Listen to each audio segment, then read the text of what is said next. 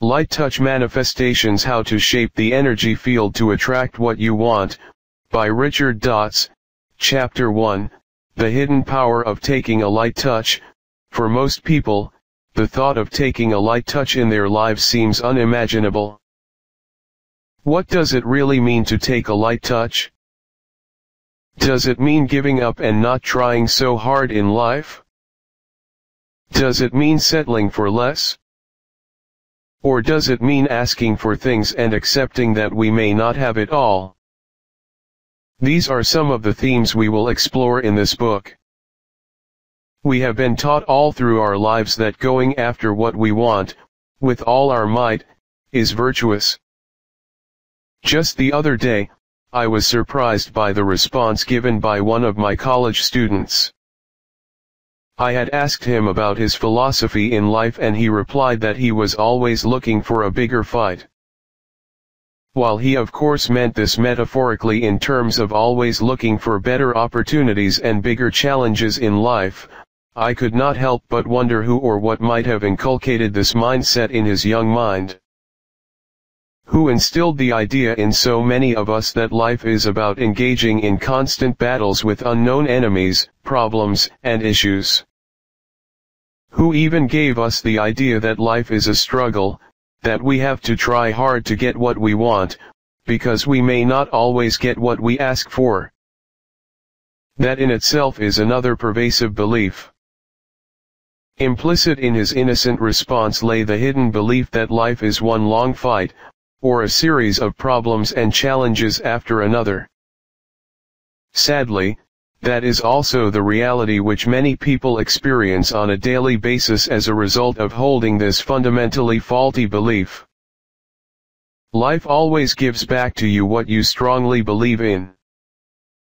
If you believe, at a very deep level, that life is a struggle, a pain, and made up of one set of challenges after another, then that is what you are going to experience in your everyday, outer reality.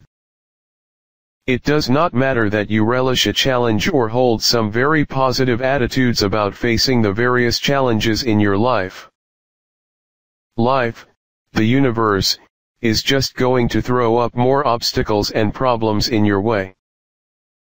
I am often sent inspirational stories of various individuals who have triumphed against the challenges in their lives and emerged victorious against all odds. If you look closely at the lives of many of these individuals, you'll find that their days are filled with one obstacle after another, whether in the form of health, relationship challenges, business failures, or some other catastrophic event. Of course, they might have emerged victorious against these stumbling blocks in their lives and even tackled them head-on with great determination. Their spirit is commendable, but there is still a big question left unanswered: why do these challenges keep occurring, or recurring, in their lives? Why is it that when one crisis is solved or averted, the next one looms just round the corner? Could something be faulty in their own belief system? I have often taught, just as I discovered for myself, that any time there is a recurring pattern of positive or negative events in one's life, it is likely caused by a strong, underlying belief. Most of the time, these beliefs are unconscious and not obvious to the person who holds them. One of the most pervasive beliefs in our culture is that life is a struggle. An individual who believes so will be faced with one major challenge after another in life because that is what he expects and focuses upon. Another related belief is that there is some higher being, for example, God, who is testing us by deliberately giving us all these trials and tribulations. Therefore, we must endure these hardships in order to prove our worth to God. This is perhaps one of the most disempowering and self-defeating beliefs that is common to believers of organized religions. One has to realize why it is in the interest of religious leaders to perpetuate this belief. They themselves do not know better. What else can you say to the throngs of followers who are facing hardship and problems in their lives and knocking at your door? What better way to explain their pain and suffering by telling them that it is a trial from a higher being, and that it is only through these tests that they will be worthy of greater things in life? Anyone who has studied and examined these spiritual principles for themselves will know that this is absolutely untrue. You do not have to take my word for it. Neither do you have to take the word of the leaders of organized religions. You can prove all of this to yourself and know the truth at a very deep and intimate level through your own spiritual practice. No intermediary or medium is necessary. In other words, you can know God, and know the nature of divinity through your own beingness alone. When you are aware of the nature of your own being through continued focus on your inner states, you'll quickly realize and understand that God is omnipotent and that God is everything. There is no place or nothing that God is not. As such, it follows that God knows everything and has no need to set things up in order to test anyone. Why would God do so? You'll also realize that you are inseparable from God. In fact, you are God. You are universal, divine source energy projected through a physical consciousness. So why would God, or this universal divine force, need to set out to deliberately test itself? There is nothing it is not, nothing it does not know, and nothing it needs to know. Once you see the true nature of your being, many of these untrue beliefs perpetuated through superstition or propaganda immediately fall apart on their own accord. But prove everything to yourself. Another common belief is that we need to face the challenges and problems in our life positively. That is certainly a good belief to have, until you stop and ponder why you have all these challenges to deal with in the first place. Is it because you believe that life is about solving one problem after another? Is it because you have come to expect human life as one filled with problems, hardship, and challenges? If so, facing your challenges positively only compounds the issue. You are setting yourself up in an endless loop for some really tough challenges in life so that they can then be handled positively by you. Do you see the conundrum that most people unknowingly get themselves into? By simultaneously believing that life is a struggle, belief number 1, and that it is a virtue to meet challenges head-on, belief number 2, they have unknowingly set up a life of struggle and strive for themselves. Perhaps it is time to intend an alternative reality, in which your life is one of ease and flow, and drop the notion of challenges or problems from your mind once and for all. You'll be surprised at what happens once you adopt this new intention in life. For the first half of my life, I believed wholeheartedly that life was a struggle and that it was a series of problems and challenges after another. I had come to believe that everything, ranging from my finances to relationships, was difficult. I adopted this belief unconsciously from my parents and from those around me, who constantly complained that life was tough and that it is natural to have problems in life. There are also various inspirational stories making their rounds about how the only people who do not have problems in life are those who are dead. While these stories certainly serve to motivate and inspire us in tough times, they also unintentionally keep us trapped. These stories perpetuate the mistaken belief that problems are to be expected in life, so we must face them with gusto whenever they crop up. My suggestion for you is to gently drop the notion of problem or challenge from your consciousness entirely. I will show you an easy way to do so in the second half of this book. You'll be surprised at what happens when you do so. I spent the first half of my life worrying myself to depression and to the verge of suicide because I saw no feasible way out of my problems and suffering. life just seemed to be one challenge after another. There was very little joy in my life, and whatever joy I found was conditional and short-lived. However, once I understood these spiritual teachings and applied them in my own life, everything turned around within a very short period of time.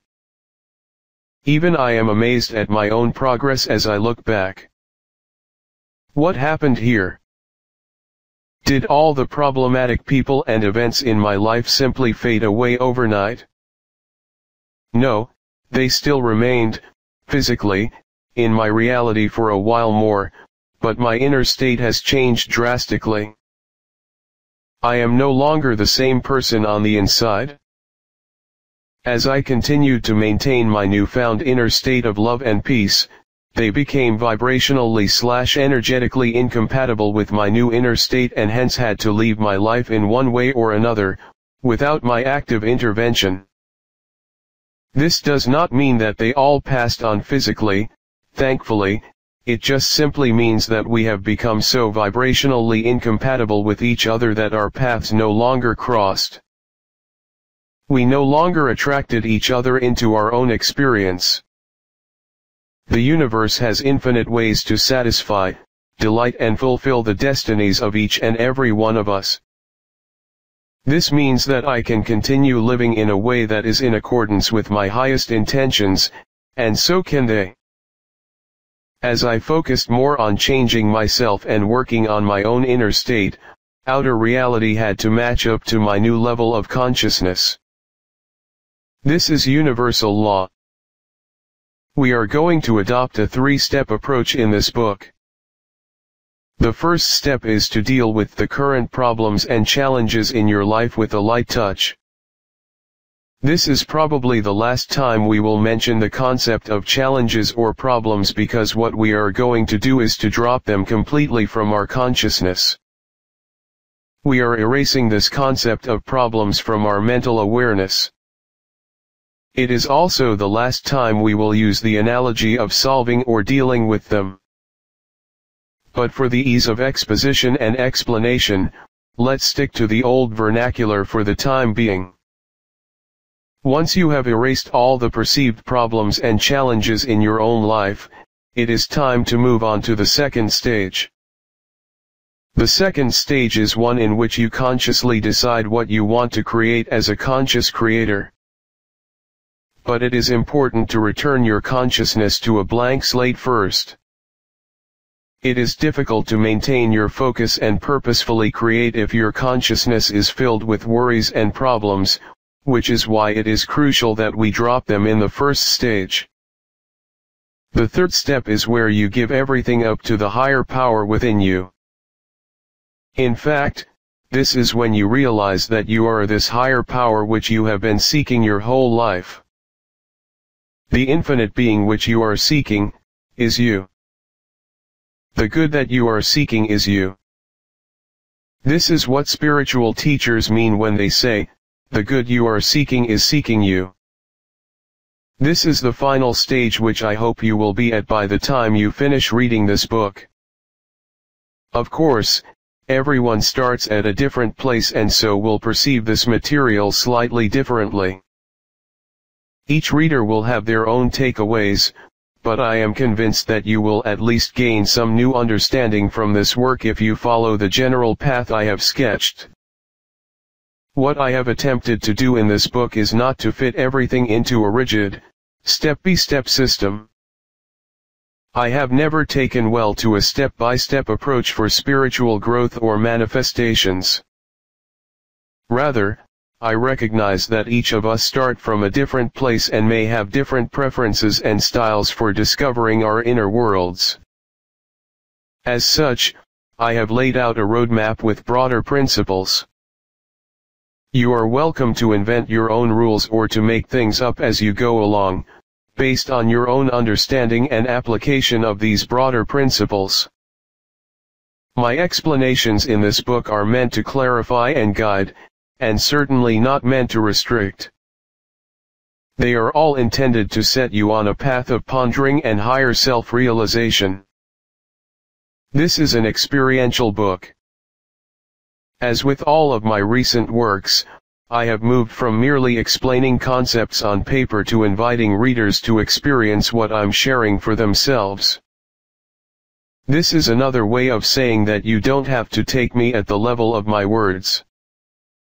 You are always welcome to experience exactly what I am writing and describing through these words.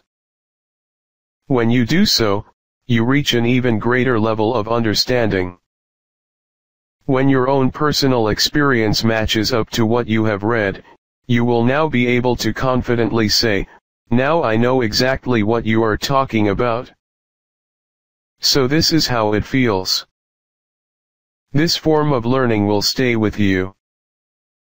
You will be positively transformed as a result of this experience in more ways than one. Therefore, I encourage you to have fun with all of this as you read. Don't just read and memorize my words. Instead, read and apply my words. Act them out and live them on a physical level. Only then will you realize their true power for yourself. Life is meant to be easy.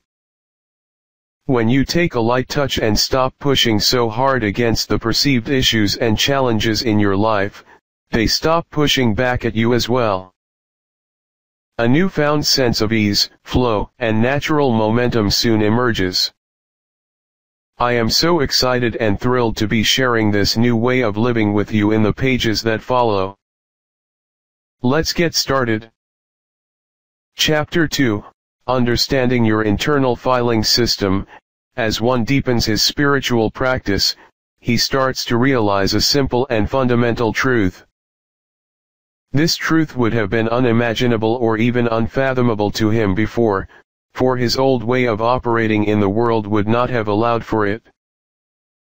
Yet as an individual deepens his connection with Source, Spirit/Divinity, he begins to realize that all the problems in his world are man-made. Put differently, problems are an artificial, man-made construct held in place by our beliefs. Realizing this is the first step to ultimate freedom. A construct is a theoretical concept which we have created in our minds through our perception or understanding of a situation. Different people can look at the same situation, the same set of facts, and come up with completely different conclusions about the matter. As a result, they may hold differing viewpoints and opinions about the very same facts, and be utterly convinced that their viewpoints are valid. What our mind does when it perceives any situation is to distort and organize the information in a way that fits our existing beliefs and worldviews. It does so automatically by default, so much so that we often do not realize the underlying filing process that has taken place. Whenever we attempt to file or categorize something into broad categories for ease of retrieval, we invariably lose a certain level of detail while gaining an artificial structure that holds everything together. This structure is one that has special meaning for us, so we can always fall back on it when needed. Suppose that I have set up a filing system in my office organized by the type of documents received. I may then have a file for my bills, another file for my contracts, another file for my unfinished manuscripts, and so on. When a bill for my mobile phone subscription comes in, it immediately goes into the file for all my bills. I do the same for my credit card and utilities bill for the month. When I need to refer to my credit card bill from last December, I instinctively know where to look as a result of my filing system. Having a filing system speeds things up and allows me to make sense of all the information that is thrown at me in a meaningful way. If I had chosen to set up my filing system based on the corporation I'm dealing with, I would have one file for my mobile carrier, one file for the credit card company, one file for the utilities company, and so on. My mobile phone and credit card bills would now end up in different files as a result of my new way of classification. Note that the way of classification is completely arbitrary and up to me. I can choose to set up my filing system in whatever way I choose, so long as I stick to the same set of filing rules once they have been decided upon. This way of classification is similar to what happens in our own belief system. In fact, the belief system that operates at the level of our mind is similar to a physical filing system. We have set up various rules in advance to deal with, interpret, each new piece of information that comes up. Unlike our physical filing systems, which may have been thoughtfully designed, this internal belief system was built up with a large number of haphazard, often illogical rules over a period of time. Some of these rules may have been put in place when we were small children or by various authority figures in our lives. We often do not closely examine the decision rules which we use to respond to various life situations, and this can lead to unnecessary pain and suffering. For example, if you have always believed that people are generally unkind and rude to others, your belief, then each encounter with a brusque individual will be interpreted in a way consistent with that belief. This results in a belief that is slowly but surely strengthened over time. Each new encounter becomes a confirmation that people in this world are indeed selfish and uncaring. Now suppose that your underlying belief is that people are kind and generous.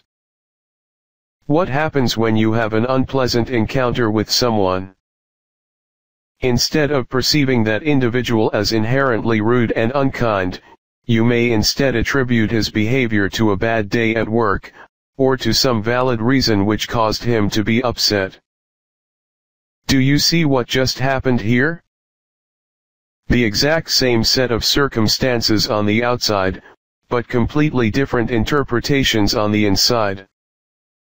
Our mind does this filing process every single moment of every day, interpreting and distorting what it observes to fit our innermost beliefs without us realizing it. If you understand my analogy above, it becomes easy to see why all problems are actually man-made constructs. All problems in our world can be traced to an originating, faulty belief. Once that belief is changed or dropped, then the outer situation has to be restored. The first individual in our earlier example has a problem. His problem is that people in this world are rude, selfish, and uncaring, and he therefore needs to take extra steps to safeguard against them. Someone who operates with this negative belief will then engage in lots of defensive and political actions at the workplace, quite possibly leading the individual into even more unhappy situations with his coworkers. Each additional unhappy situation further reinforces his original belief and may even lead to the formation of additional unresourceful beliefs. He has thus, by virtue of his own beliefs, attracted more and more of the unwanted. This is the fundamental law of attraction at work. The second individual who perceives people in this world as kind, generous and caring does not have these issues. Because he perceives everyone as kind and always willing to help, he responds in a similar fashion in the world. He thus attracts himself to more and more happy situations that match his deeply held beliefs. Even when he encounters a situation to the contrary, his belief system classifies it as an anomaly and he dismisses it as contrary to his own beliefs. This is why both positive and negative beliefs can be pervasive and difficult to change once they are formed. Each new input from the external world, each new document we receive, either confirms or invalidates our previous beliefs. However, it is the job of your belief system to assimilate these new pieces of information into your current beliefs as much as possible. As such, our minds often distort and generalize the information without us realizing it. Put differently, we do not have an objective view of our own reality. Instead, we interpret reality in a manner that is consistent with our existing beliefs without realizing we are doing so. Just as in a physical filing system, a bill from the mobile phone carrier generalizes into a bill so that it can fit into the right file. Similarly, an unpleasant encounter with a rude service staff generalizes into people are rude so that the new encounter can fit under an existing belief. Notice how we lose the full details of the situation each time we classify or file it according to our beliefs. This is our brain's way of making sense of the information and world around us. Once you have understood how our internal filing system works, we can see the source of problems/issues/challenges in our lives. When your office is in a disorganized mess, are the documents themselves the problem, or is there a problem with your filing system, and with how you handle the various documents? Do you blame the various parties that send you letters and correspondences in the mail, or do you attribute the problem to an inefficient filing system that needs to be improved? When there is a disorganized mess on our desk, we know better than to blame the documents and pieces of paper themselves. We do not demand that the companies stop sending us those letters. Instead, what we do is to fix the root cause of the issue, our filing system. We examine which aspect of the filing system has resulted in this mess and rectify the oversight accordingly. Suppose we find our desk always piled high with a certain document. This makes us realize that we have no file set up to handle this particular type of correspondence. The solution is to set up a new ring file in which all these documents can be filed, instead of having them pile up on our desk in future. What we have done here is to incorporate a new filing rule to deal with the mess. Focusing on the individual pieces of paper, events in our lives, themselves will be doing it the hard way, because we would not have dealt with the issue completely. This means that the next time we receive the same document, the same issue of where to file it or how to handle it crops up again.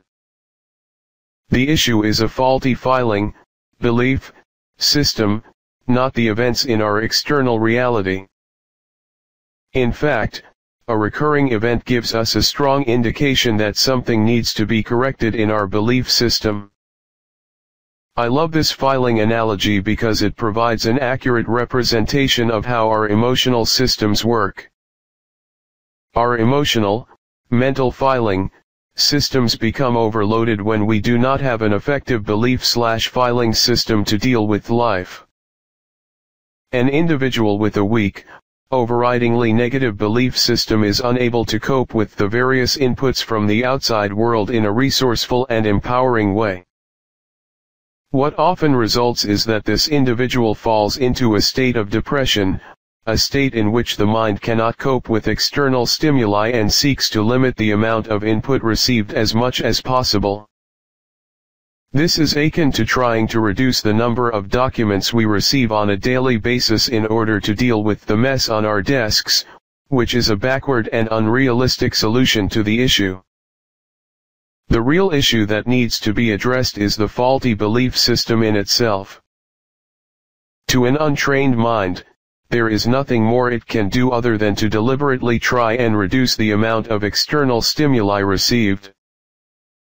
Depressed individuals often have very poor appetite and coop themselves up at home all the time.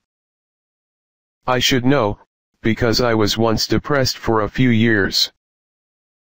During this period of time, all I could do from morning to night was to stare at the wall and cry. When I was not crying, I was asleep. What my mind was trying to do at that time was to minimize the external stimuli from external events and from interacting with others. Crying was a way for the body to release the emotional overload. Depression is a sad state of affairs which I certainly do not wish upon anyone. But understand that even if you are there, it is not the end of the world. The events which I perceived so strongly to be the unsolvable problems in my life at that time were not the actual problems at all. In fact, the actual issue was within myself. The answer was within me all along. Over time, I had allowed myself to build and rely upon a faulty, unresourceful belief system that was causing me great misery and suffering. This misery and suffering in turn led to an overloading of my internal emotional system, to a point where I had so much negative energy within myself that I could not deal with it effectively anymore. All I needed to do back then was to ease off a little, to realize that everything originated from my faulty beliefs and not from the tangible events in my outer world. When you realize that your beliefs are arbitrary and can be changed at any time, just like how the rules of a filing system can easily be changed, you are free. Chapter 3, Unboxing the Black Box of Manifestations. Why is it important to outline and clearly describe the inner workings of our belief system? One thing I realized when reading self-help and spiritual books early on in my journey was that they always talked about the power of our beliefs and the subconscious mind. Despite delving into great detail on how negative beliefs could sabotage our manifestations, not a single book ever explained in a step-by-step manner how our belief system works and how it relates to our physical manifestations. Instead, these books all viewed our internal belief system as a black box and skipped straight to explaining the consequences of having negative beliefs. As a result, readers are often left in a lurch, and end up forming mistaken concepts about our belief system. Without understanding this black box, we can make very little progress towards changing our unhelpful beliefs. What I have attempted to do in the last chapter was to demystify our belief system and explain it in a way that is relatable to most of us. Once you understand how your own belief system works, you'll be able to see exactly how your beliefs have been holding up your manifestations. As most contemporary books tend to take a black box approach and skip any detailed explanations of it, readers are often left confused and bewildered when told to change their negative beliefs into positive ones. How does one begin doing so? To address this issue, let us first take a look at a few common misconceptions about the belief system. Because so few teachers have ever explained how the belief system works, students have gone on to form their own uninformed views. The most common misconception is that our belief system is a powerful, magical thing that somehow makes things happen in our lives. Therefore, some individuals believe, due to a lack of understanding, that once they instill a particular belief in their life that they can have something, that what they ask for magically pops up into their external reality. Yet that is not the way it works. Consider this: does setting up a new file in your filing system titled Business Orders automatically bring you more business? Does the file automatically fill itself up? Absolutely not. The file will not fill itself up unless you also make some changes in the way you operate to solicit those new business. So no, just instilling a new belief in yourself will not automatically fill up your reality with more stuff. The second misconception is that our belief system is this powerful entity that runs our life. This is a scary thought because it suggests that we are under the whims and fancies of our belief system, and that we are somehow powerless to change it. This is again untrue. Think about the filing system you have in your office. It is a powerful system because it helps you make sense and organize all your incoming information in a meaningful way. It may also help you make some pretty good business and life decisions. But does it make those decisions for you? Does it exert any physical control over you, to the extent of making you act in a particular way when you do not want to?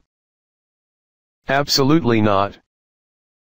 Your filing system is powerful because it organizes information and gives meaning to them, but nothing beyond that. Even the rules which you ascribe to your filing system are arbitrary and can be changed.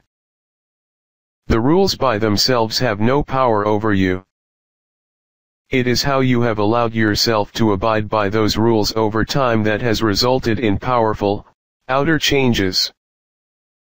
So I often find it amusing that some teachers ascribe great power to the belief system as if it is an overriding force in our life that absolutely cannot be changed. That cannot be further from the truth. We can choose to change our belief system at any time, and a belief is not something that physically has influence over you. It is simply a thought that you think over and over again. It helps to think of your belief system in the proper framework because that will give you the much needed freedom and leeway to recognize your power as a true creator. Instead of seeing your belief system as an adversary in the manifestation process, see it as a friend that automates and simplifies things. Once you recognize the role your belief system plays in your manifestations, you'll understand why most people keep getting the results they have been getting in their lives. Now that we have discussed what the belief system is not, let us talk about what it is. Here is what our belief system is. It is simply a set of rules which we have allowed ourselves to follow over time. These rules determine how we will respond to situations, how we will react to situations, and what crops up in our consciousness most of the time.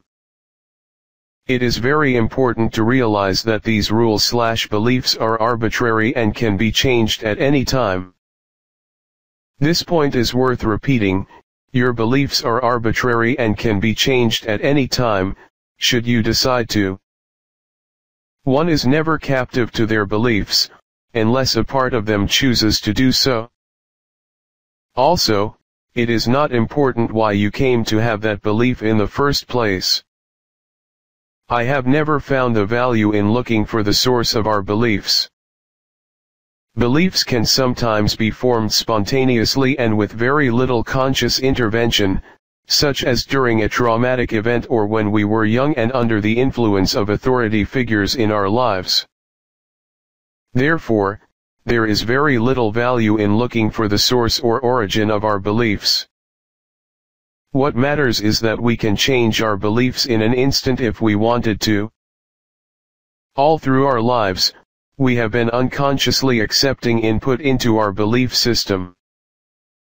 This input comes in the form of events, people, and circumstances. The perfect example of this can be seen in the life of a young child. A young child comes into this world and starts receiving input the moment he/she is born. In fact, he receives this input every moment of the day with very little control and influence over what he receives.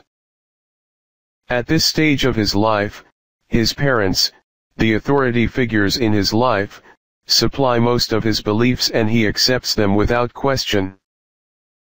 This is why a large portion of our beliefs about our worthiness, deservingness, and how to deal with others in this world are unconsciously formed before the age of 6.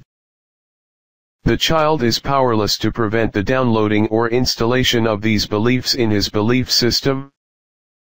He simply accepts them as is. The issue is compounded when the child grows up in a family where the parent has a substance addiction or relationship issues. In this case, the child tends to grow up with a skewed worldview which may then manifest itself as problems and issues later on in own life. Even without training in any of this material, most adults are able to identify certain aspects of their personality that match that of their parents. Why do you think this is so? That's right, we downloaded and accepted their beliefs for ourselves when we were young.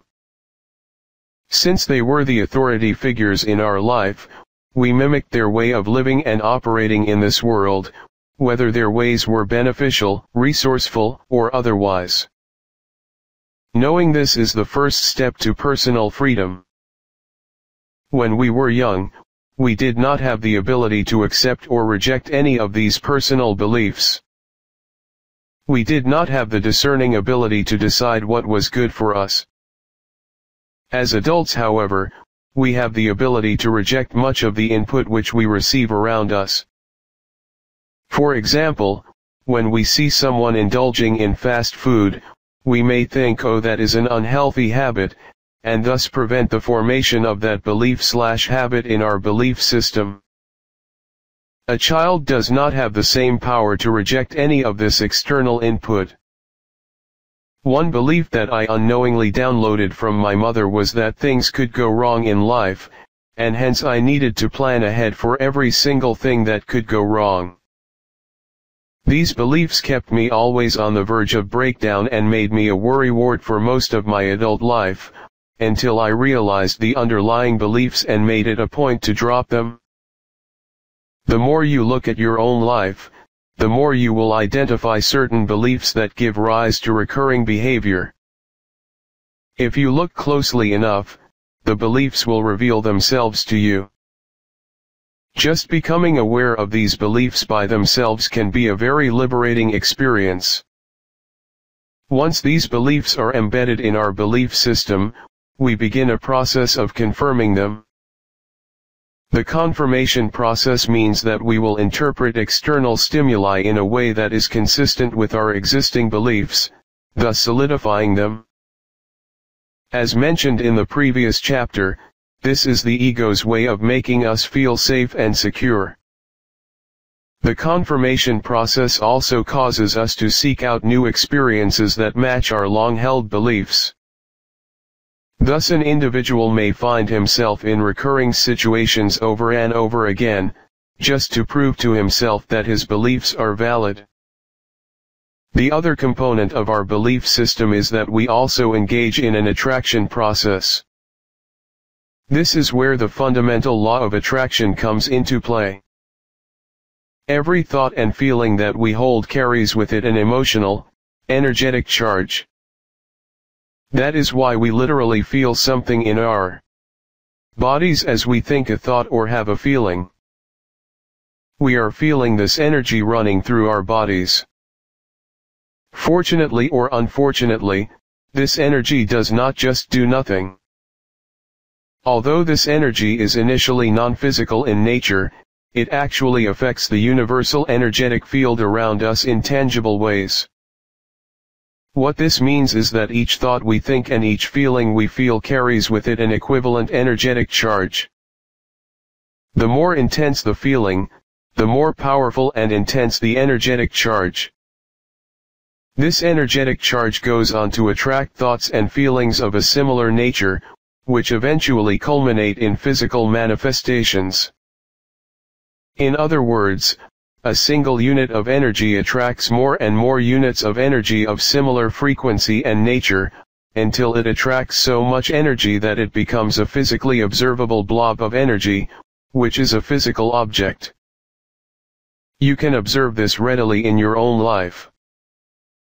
If you have allowed yourself to think angry thoughts or stew over a negative issue in your life, you would have become angrier and angrier. This is the first stage in which your thoughts attracted more angry thoughts and feelings. If you held on to those feelings for long enough, they would then result in some form of an unpleasant physical manifestation or confrontation down the road. This is the second stage in which the energy surrounding an issue is big enough to result in a physical manifestation. This is manifestations explained in a nutshell. You can also reverse the example above and substitute angry for happy. If you allow yourself to think happy thoughts all day long, you would attract more and more happy thoughts to your consciousness. You would have more things to be happy about and life would be so perfect for you. Eventually, you would have attracted so much happy energy that a happy physical manifestation becomes inevitable. This is how the law of attraction works at the most basic level. And so, your belief system engages in the job of attraction and confirmation all day long. You attract more of what is consistent with your innermost beliefs. Once you understand this mechanism, you're now well on your way to creating whatever you want in your outer reality within a very short time. Let us talk about a third function of the belief system besides attraction and confirmation. Our belief system feeds us with reference material. Think of your filing system as a library. You have different documents filed in it which you can refer to at will. When you're bored, you can just go over to one of the files, pick it up and read the contents inside. This is a key point. What you read will depend on what is filed in your filing system. While it may seem obvious, this is actually a crucial point when it comes to our belief system. What you have accumulated in your belief system as a result of the attraction and confirmation process determines your default consciousness, and what you think about most of the time. For example, if I have the belief that I need to plan for things that can go wrong in life, all of the documents in my belief system will be of a similar nature. I would have attracted and filed a long list of things that have gone wrong in my life and in other people's lives. Therefore, when I need any evidence to back up my belief system readily delivers that information to me. Right now, I am writing this in my library filled with beautiful metaphysical and spiritual books. As a result, my consciousness is filled with the teachings from all these books. I can go up to any bookshelf and pull out any book at random, and it will either be a spiritual or self-help book. Why can't I pull out a book about gardening? It's simple, books about gardening don't even exist in this library of mine that I have built. The same applies to your belief system. If you have filled your belief system with thoughts and beliefs of lack and limitation, then every belief you pull out will be one centered on lack and limitation. You will not be able to pull out anything on prosperity, and thus you will never be able to attract anything that is counter to your currently held beliefs. This is another key point. The interesting thing about our belief system is that it throws things up into our consciousness based on what we have previously filed inside. These thoughts arise spontaneously inside our mind. Think of it as a faithful librarian who brings you a random book to read every once in a while, except that this librarian of our mind does so every single moment, with every single thought that passes through our consciousness. Where do you think it gets these thoughts from? It gets them from what you have accumulated and filed in your belief system throughout your entire life. And you had better make sure what you filed is what you want to read, because it can never deliver anything to the contrary, or give you anything that is not there. Does it make sense now? If you have filled your belief system with beliefs and confirmatory evidence about lack and limitation in your life, then that is all your belief system, unconscious mind, can bring up to your conscious mind every single day. It cannot bring up anything else that is not there. This is why the inner work seems so difficult in the beginning.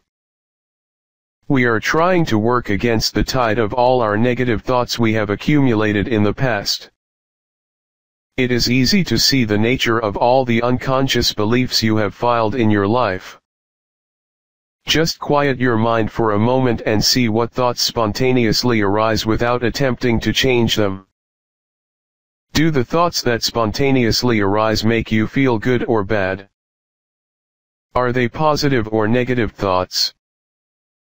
Are they thoughts of worry or thoughts of joy? These thoughts are not emerging in your consciousness by accident or random chance. Rather, your unconscious mind is throwing these thoughts up to your consciousness as a result of your past conditioning, in an attempt to make you feel safe. It is rehashing what you have always known to make you feel secure. If you do the exercise above and find that your consciousness is spontaneously filled with positive thoughts, then I am certain that most things in your physical reality are pleasing to you. You will be leading a good and comfortable life, and manifestations appear quickly for you in your physical reality. However, if negative thoughts crowd your consciousness, then I am also certain that your outer reality reflects the same. How can I be so sure? This is universal law and is the ultimate proof of what I am talking about. Prove it to yourself. Fortunately though, all of that can be changed. If the thoughts in your inner world do not bring you peace and joy at the moment, understand that it is the underlying beliefs that are causing them. Once you learn how to disconnect the emotional charge of your underlying beliefs, things will resolve themselves accordingly on the outside. Chapter 4, How Physical Manifestations Really Happen. Why do individuals who learn about these spiritual techniques for the first time find it so difficult to manifest their desires? The answer is simple. They are working against the cumulative effect of all their existing beliefs that have accumulated over the past few decades. If we could see the amount of junk we are hauling around with us all the time, we would be absolutely surprised by the enormity of it all. No wonder some people feel tired and drained all the time. Our negative thoughts not only sap our energy and compete for our attention, they may also lead to unwanted physical ailments down the road if the issue is left unchecked. Fortunately, there is an easy way to reverse all this once you understand these universal principles. Your mind serves as a perfect filing mechanism, dutifully recording every single piece of information and every new input received during your waking moments. All these pieces of information are grouped and categorized according to your beliefs. Therefore, your beliefs provide you with a framework through which you organize your thoughts and make sense of the world. Without our beliefs to hold everything together, we would not be able to easily assimilate new pieces of information or make sense of the world around us. Unfortunately, a consequence of this mechanism is that it also keeps us trapped. When the mind is left by itself, thoughts will spontaneously arise in our consciousness without our active intervention. Notice how you don't even have to try and think a thought. Somehow, random thoughts will just float into your consciousness, calling out for your attention. Some of these thoughts may be related to recent or current events. Others may be from events that have long passed. It is important to understand that these thoughts do not come from nowhere. Instead, they originate from that unconscious/subconscious part of your mind where all your unconscious beliefs are held. This is also the place where all your memories have accumulated over time and are organized according to the structure put in place by your beliefs. There would ordinarily be no problem with these distracting thoughts appearing in our consciousness.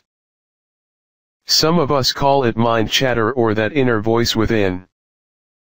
However, the main problem is that over time, we have come to believe in these thoughts and identify strongly with them. This means that we have come to associate with those thoughts and see them as a part of our true being. This is the initial pitfall made by everyone believing in our own mind chatter. I still remember my experiences with learning meditation. During the first few years when I tried to meditate, my mind chatter would go on and on, feeding me with one thought and imagery after another which I would chase like a fox down a rabbit hole. I thought I was meditating whenever I closed my eyes, but all I was doing was following and getting distracted by the mind chatter which entertained me with some very interesting and vivid imagery. It was as if I was watching a movie in my mind whenever I meditated. This is also the reason why some individuals, especially beginning meditators, wrongly believe that they are communicating with spirit or receiving external visions when they meditate. They are not. It can be difficult for a beginner to distinguish between actual visions, from the divine, and imagined phenomenon produced by their overly active minds. In fact, I have found that when a beginner claims to see visions or receive pieces of information during their meditations, it is almost always due to their mind chatter and not due to any divine intervention. I will come back to this point in greater detail later.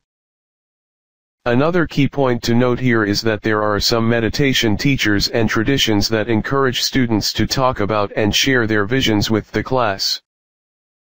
As a result, some students may go into great detail describing what they see during their meditation practice. It is important once again to not fall into this pitfall, as what is typically seen during meditation by a beginning student is nothing more than the false projections of our unconscious mind.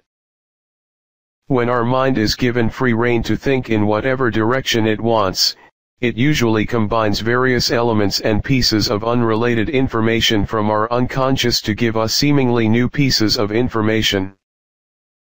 This information is not from the divine. Instead, it is rehashed information that we are feeding to ourselves. The second mistake is to believe in all these visions seen during meditation.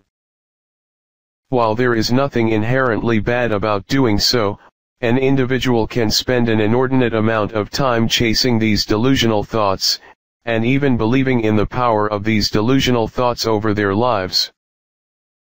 This path can lead one further and further away from the spiritual freedom that we seek. Even when we are not meditating and in our waking states, we have come to believe in our mind chatter. When our minds throw up an unwanted scenario of something bad happening, we usually feel worried in response to that thought. When our minds throw up the thought that I am not good enough, most individuals believe in it without question and allow themselves to get carried away by those negative feelings. The first step to becoming an effective creator and manifester of your own reality is to disassociate yourself from all these thoughts that appear in your consciousness. Stop believing in them and stop engaging in them. Simply observe them for what they are, as thoughts arising from your unconscious storehouse of memories, and gently let them go. This may be difficult to do in the beginning, but the value will be immense the more you engage in this practice. Some people spend their whole lives believing in their own false thoughts. Do you now see why it can be difficult for an individual to change his physical reality? The cycle goes like this: our embedded beliefs in our unconscious causes us to attract more people, things, and events that match those beliefs. When these events happen, we interpret them in a way that is consistent with our beliefs, which confirms and deepens them even further. This leads to an enormous unconscious storehouse of thoughts and beliefs which occupy our consciousness during our waking hours. When we accept everything which our unconscious throws up for us and believe in our mind chatter, we go on to perpetuate existing reality even further. This cycle repeats itself all through our lives until we finally become aware of it. The slow way to work through all this would be to attempt to find every single negative belief we have, and then begin the process of changing it into something positive. This is the method which has been advocated by some. The downside of this method is that we have so many beliefs to deal with that going through all of them manually and changing each of them takes a long time. Besides, many of our beliefs are unconscious and not immediately apparent to us. We do not even know that we have them. How then do we deal with our unconscious beliefs in the first place? Another way to work through all this would be to flood our mind with positive beliefs, and do so consistently enough such that we eventually have more positive than negative beliefs in our consciousness. This is also the reason why affirmations and other repetition techniques can be useful. But as I have outlined in my other books, the forceful application of these techniques can often compound the problem and perpetuate it even more, simply because we are focusing so much on the problem or lack in the first place.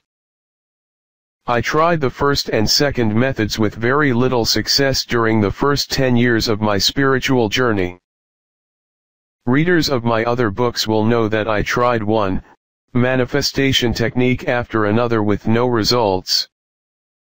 I also attempted to flood my subconscious with positive beliefs by writing out carefully worded affirmations by hand hundreds of times daily. All of that led to little results for me, mainly because I did not know what I was dealing with. Back then, I still did not have a complete understanding of our belief system as I do today.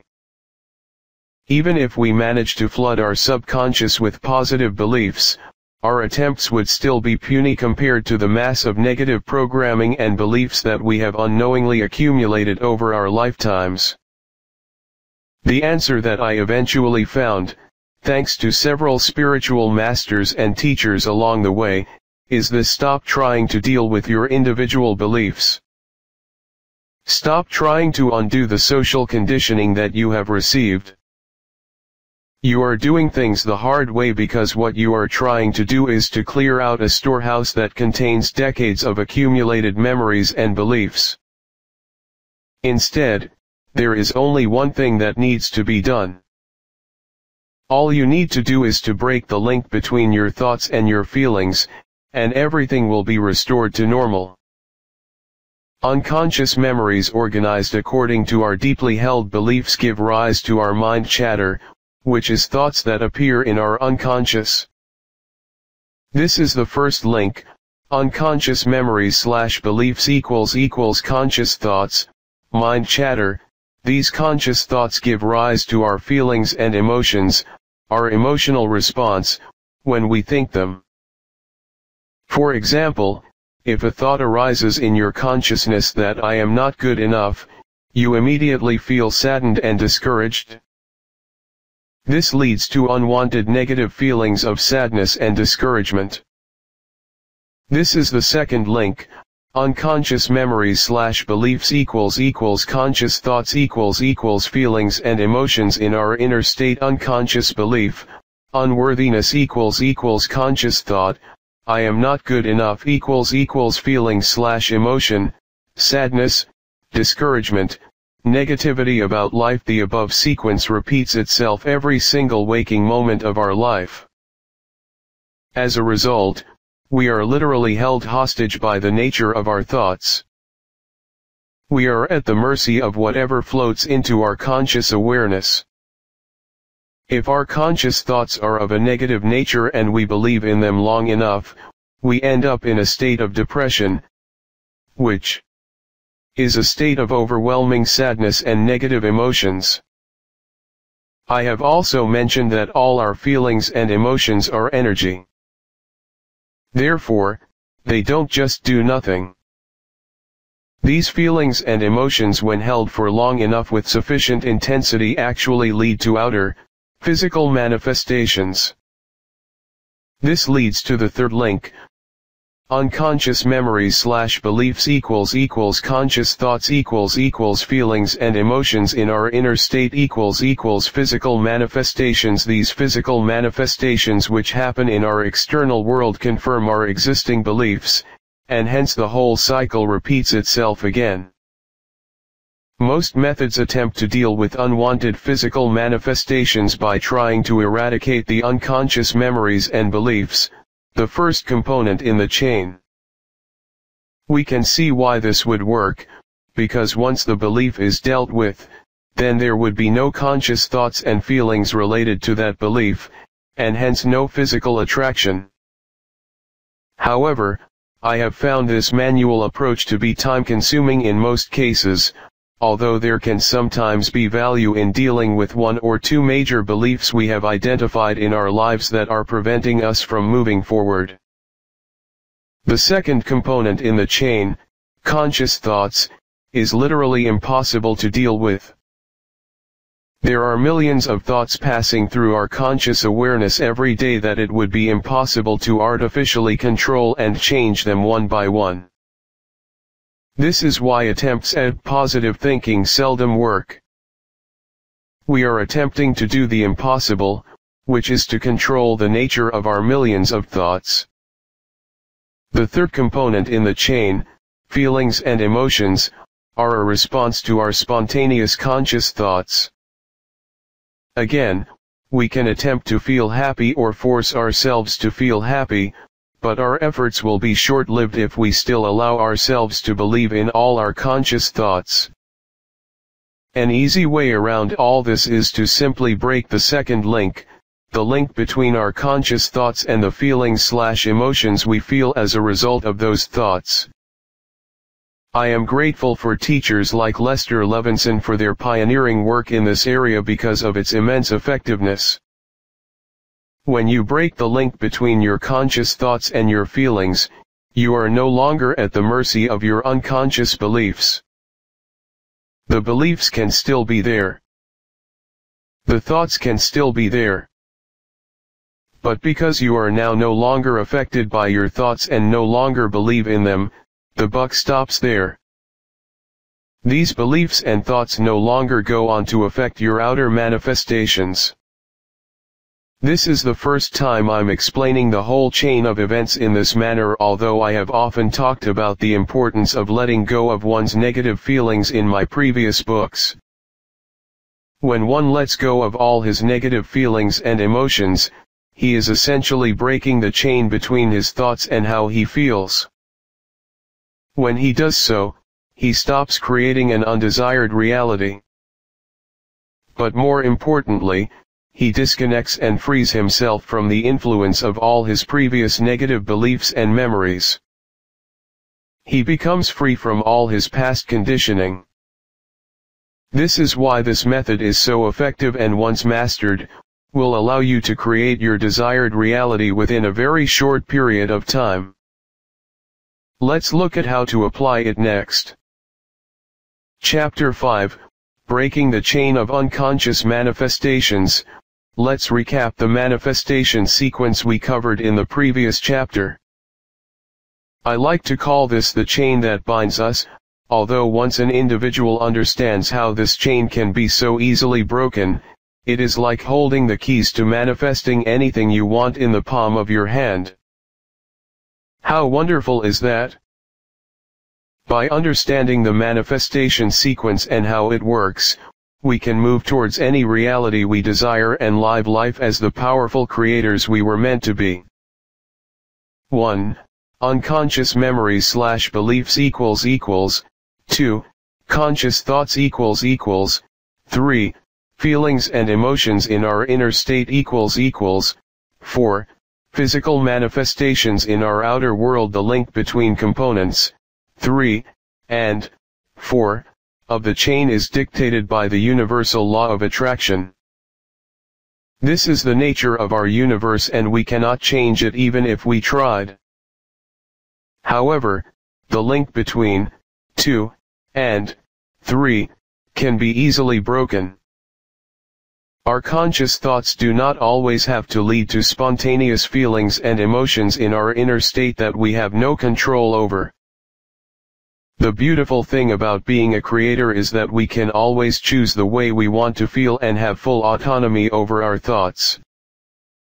Therefore, breaking the link between 2 and 3 is actually easier than we think. It all starts with having a greater awareness over what takes place on the inside. Most beginning students of this material have lived their whole lives with an outer-directed focus. They are constantly preoccupied with what happens in their outer world that they very seldom turn inwards to look at what is inside. This is why individuals can be gripped by an irrational sense of fear when they try a spiritual practice such as meditation for the very first time. Meditation requires that we adopt an inward focus and take a look at what is happening in our inner world. It requires that we withdraw our attention, at least momentarily, from outer reality.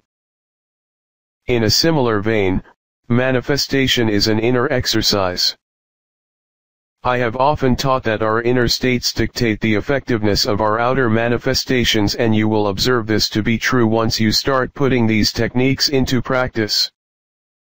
Most people who have been living unconsciously all their lives have no idea how tumultuous their inner states are. Their inner states, the thoughts which they think automatically and by default most of the time, are making them feel uncomfortable without them even knowing it.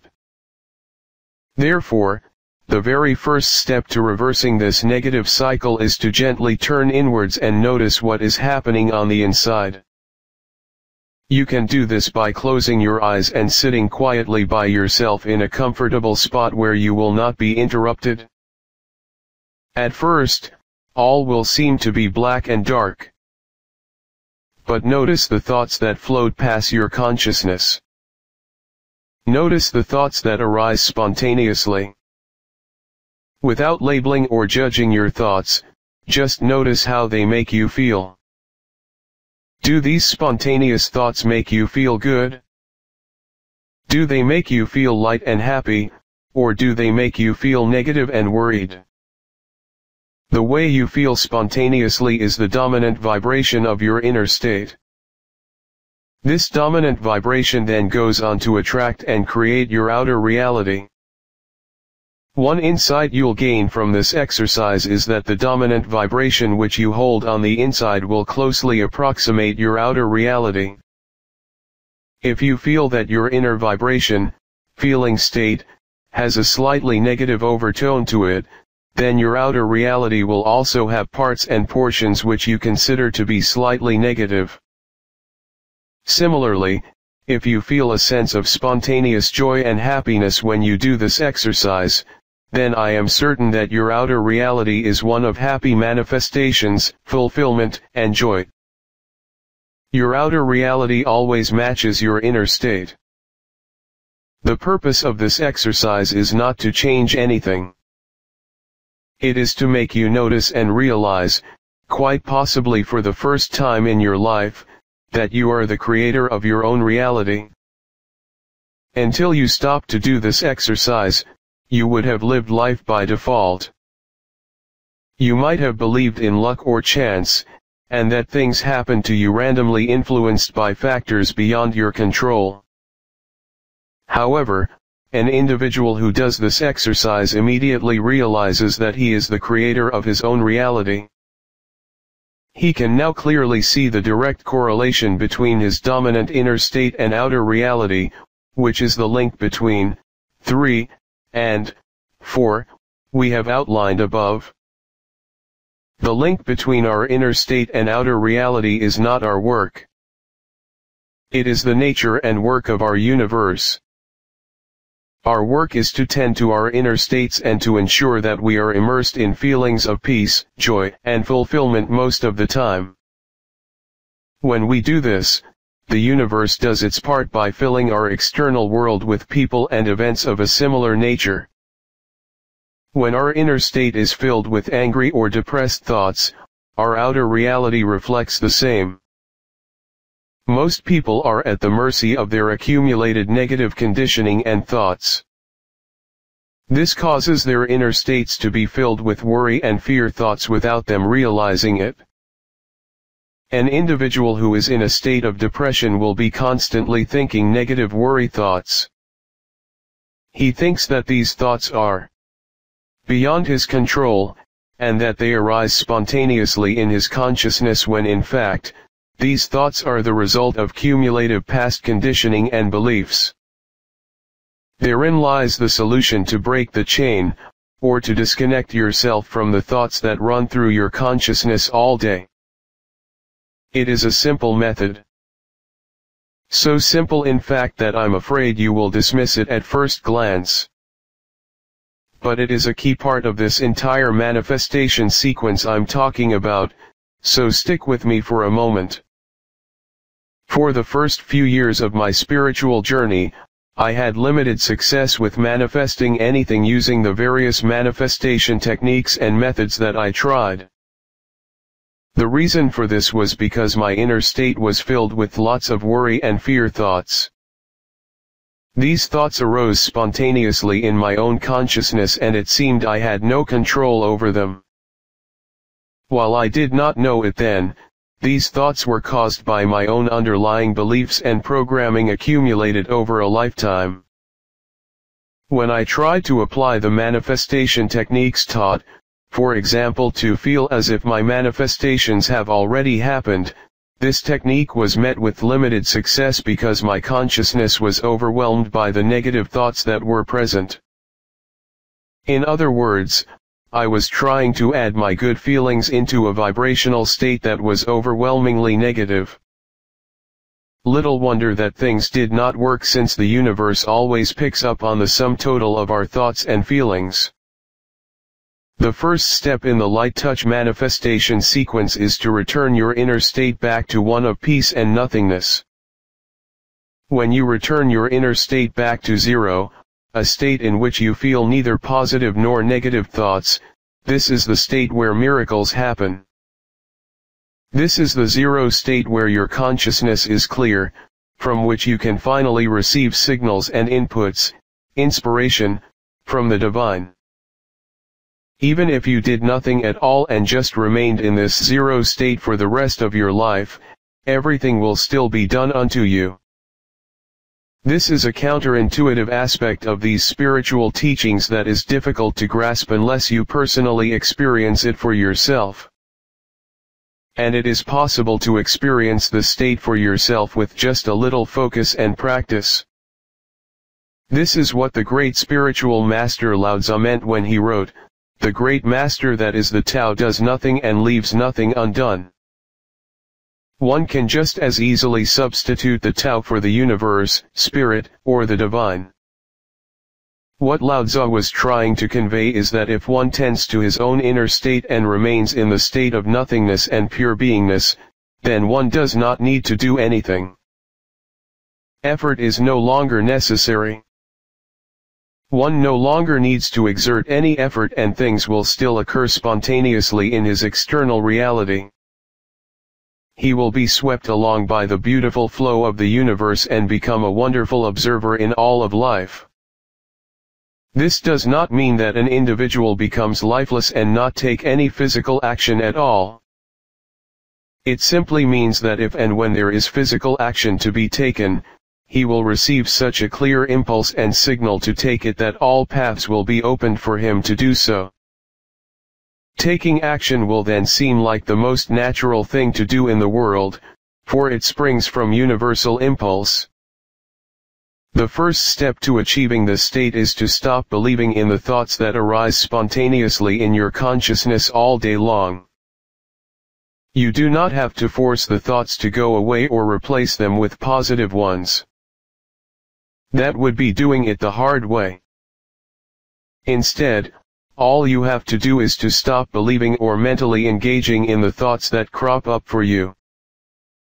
If you'll only take this first step in the manifestation sequence, you'll find your life drastically changing for the better. Maybe you have already taken this direction as a result of reading my other books, in which case you're well on your way. Whenever a fear thought crops up for you that causes you to feel corresponding emotions of fear, or whenever worrying thoughts crop up for you, you must have the initial focus and discipline to let them go at once without believing in them. Drop them gently. Understand that there is no truth or basis to those thoughts other than the meaning you have given them based on your beliefs. Here are a few examples of thoughts arising spontaneously in our consciousness so you can see how pervasive and persistent our ego is. Suppose you are interacting with a coworker and you suddenly get the notion that she does not like me. That is a thought which arose spontaneously from your unconscious, possibly supported by one or more related beliefs in the area of interpersonal relationships and self-worth. If you choose to believe in that thought and engage in it, then the resulting train of thoughts can only get more and more negative, resulting in an extremely negative inner state caused by that single originating thought. For example, the initial thought of "she does not like me" may generalize to "no one likes me," and other equally depressing thoughts such as "no one has ever liked me," "no one wants to be my friend," "I have no friends," "only people who take advantage of me," and so on. Understand that all these thoughts have no truth in them, apart from your own belief in them. When the initial negative thought arises, the first step is to let it go gently from your consciousness. Check within to see if there are any negative feelings resulting from that initial thought. You may feel a slight sense of discomfort or uneasiness. If so, let that feeling of discomfort or uneasiness go at once. It is easier to deal with a feeling in its initial stages than with a stronger feeling that has been added unto by the law of attraction. It is helpful to take a deep breath and feel that energy leaving your body. Do this as many times until you have feel the feeling leave your body, until your inner state is restored to one of peace and ease. In the beginning, it may be necessary to do this letting go process several times until the feelings are completely gone from your consciousness. Over time, you'll realize that feelings can be let go of in an instant, just like that. I recommend that you try this first step of restoring your inner state to zero over the next week or so. Forget about manifestations and everything you have learned up to this point. Instead, focus on getting your inner state centered on love and peace. Focus on dropping your negative feelings the moment you feel them, and gently let the intrusive thoughts go from your consciousness once you have them. Don't even blame yourself for them or try to find where these thoughts came from. Don't engage in them. Instead, gently let your intrusive thoughts go each time they arise. Do this every waking moment. Make it your priority. It will be difficult in the beginning, but the more you do it, the more you realize that you can easily be free from the thousands of thoughts that pass through your mind every hour, just like that. You are no longer subject to their negative influences, and they no longer carry any emotional charge over you. While you may still think the same thoughts, they no longer affect your inner emotional states. Over time, you'll find these thoughts cropping up less and less for you, until you eventually reach a point where they'll just stop presenting themselves to you. Chapter 6, Dealing with Major Recurring Life Themes. Restoring your inner state to one of love, peace, and nothingness is the key to effective manifestations. It has also been the focus of my previous 16 books, in which I talk about various ways to tend to your inner state and return it to that state of zero from which we are once again free to create. I must remind the reader here that unless you take the initial effort necessary to return your inner state to one of peace and love, nothing that you read from this point will work effectively for you. I know this from my own experience. You cannot have these manifestation techniques work for you while simultaneously holding on to worry or fear thoughts. Your consciousness cannot be clouded with negative thoughts most of the time if you want to be an effective manifester. This does not mean that you do not experience any negative feelings at all. It simply means that you drop your negative feelings the moment you realize they are there, and absolutely refuse to immerse yourself in them for extended periods of time. If you'll just keep to these basic rules, then your outer manifestations have to appear for you quickly.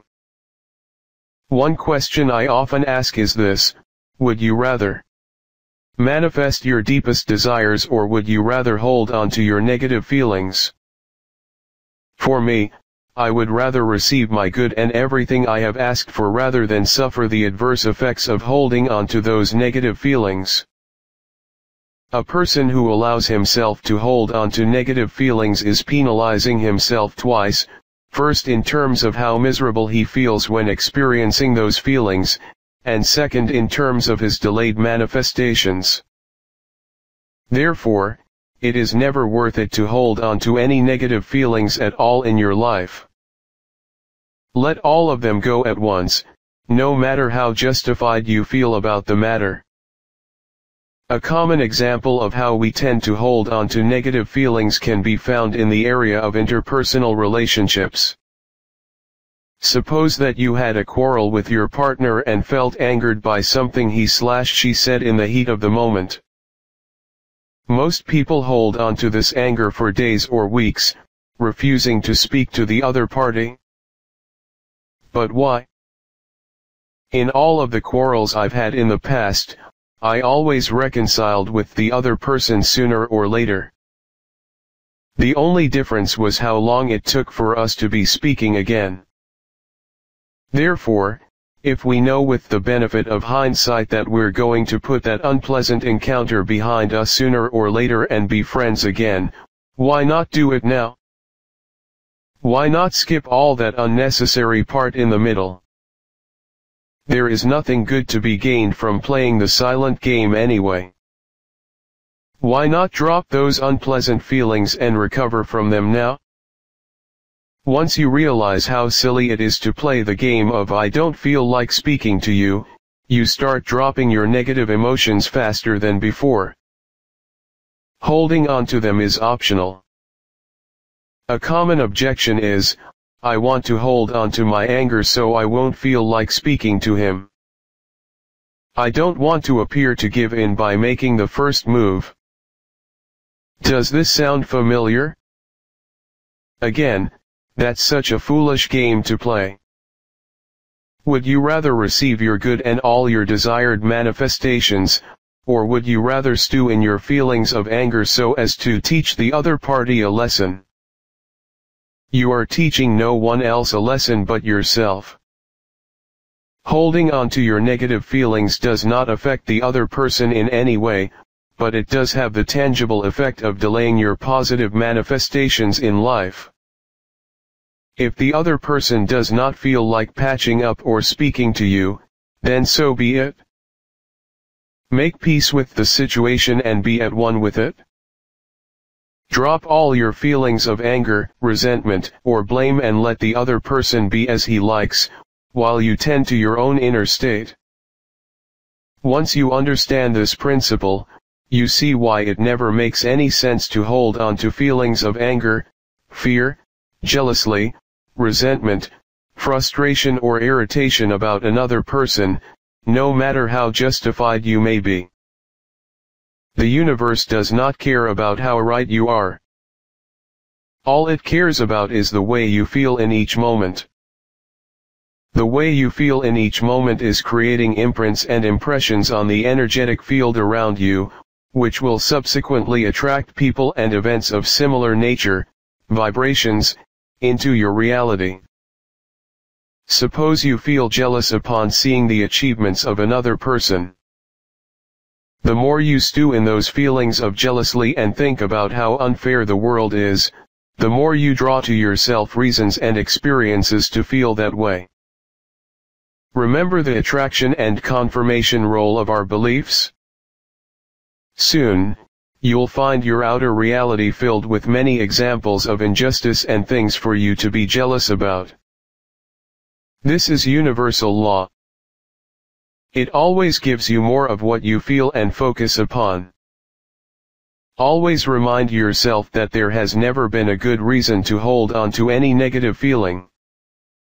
Instead, what you want to do is to drop them in the moment they arise without analyzing or engaging in them. Don't even try to analyze your feelings and figure out where they came from.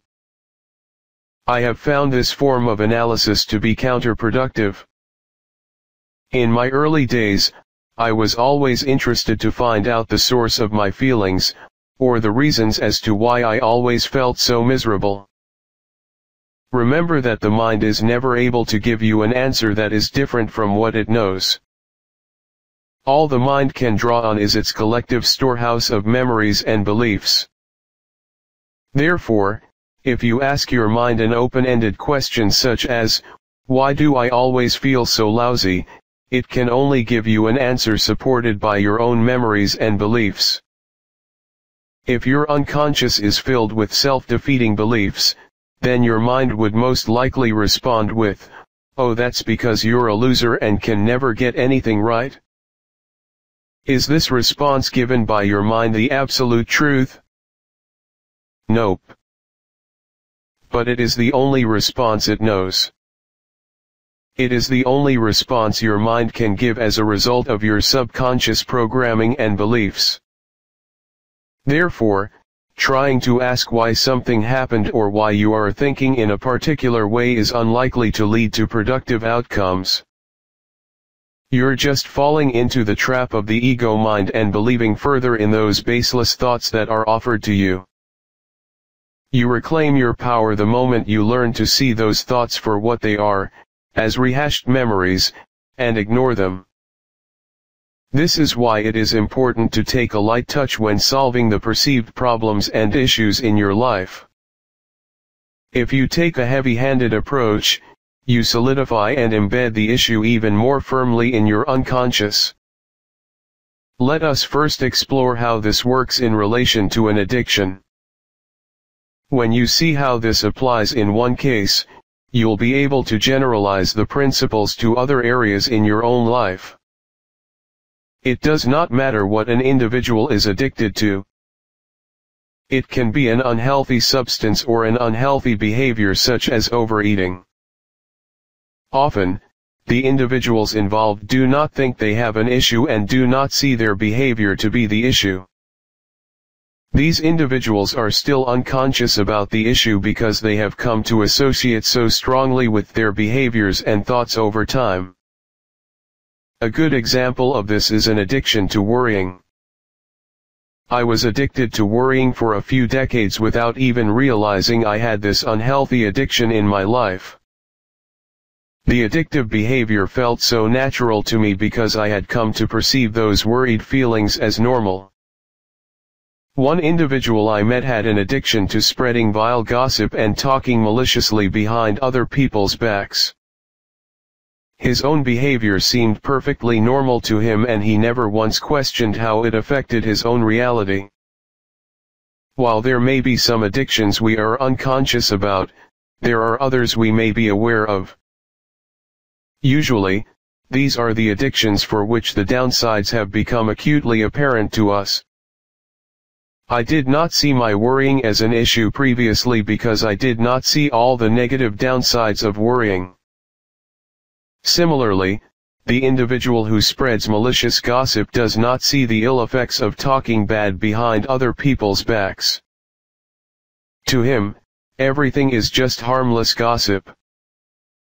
But once you understand these universal principles, you realize how all of these self-defeating behaviors lead to unwanted feelings which can go on to affect your outer manifestations. The basis of any addiction is an addiction to a particular feeling.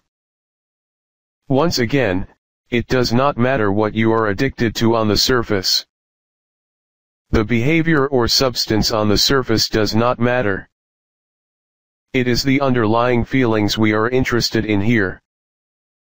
All forms of addictive behavior result in a payoff which comes in the form of feelings. Although these feelings may often feel unpleasant to us, we still become addicted to them in a perverse way as they are familiar to us and are the feelings we have come to associate with deeply. An individual who is addicted to sexual behavior outside of marriage, or any kind of seemingly deviant behavior, may be addicted to the feelings of guilt or guilty pleasure he gets. An individual addicted to gossiping behind other people's backs is addicted to the feelings of indignation, injustice, or self-righteousness. An individual who likes to overeat may be addicted to the happy feelings he gets from consuming large amounts of food. The physical act itself is seldom where the issue lies. Rather, it is the underlying feelings that have to be addressed. The physical actions are just a bridge used to get to those feelings which we crave. In the case of substance addictions, the substances ingested may help to create, reinforce, or enhance those feelings felt. Think about your own life for a moment and see if there are any addictive behaviors that have become a recurring theme for you. These can be innocuous behaviors such as constant worrying, gossiping, complaining, or jealousy over other people's achievements. What most people do is to blame themselves for their addictive behaviors without seeing the underlying truth. The underlying truth is that they are not addicted to the action or substance itself. Rather, they have become addicted to the underlying feelings derived from the addictive behavior.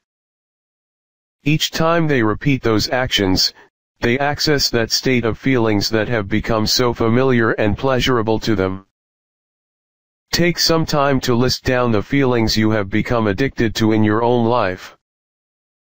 You do not have to share this list with anyone else, so feel free to be honest with yourself.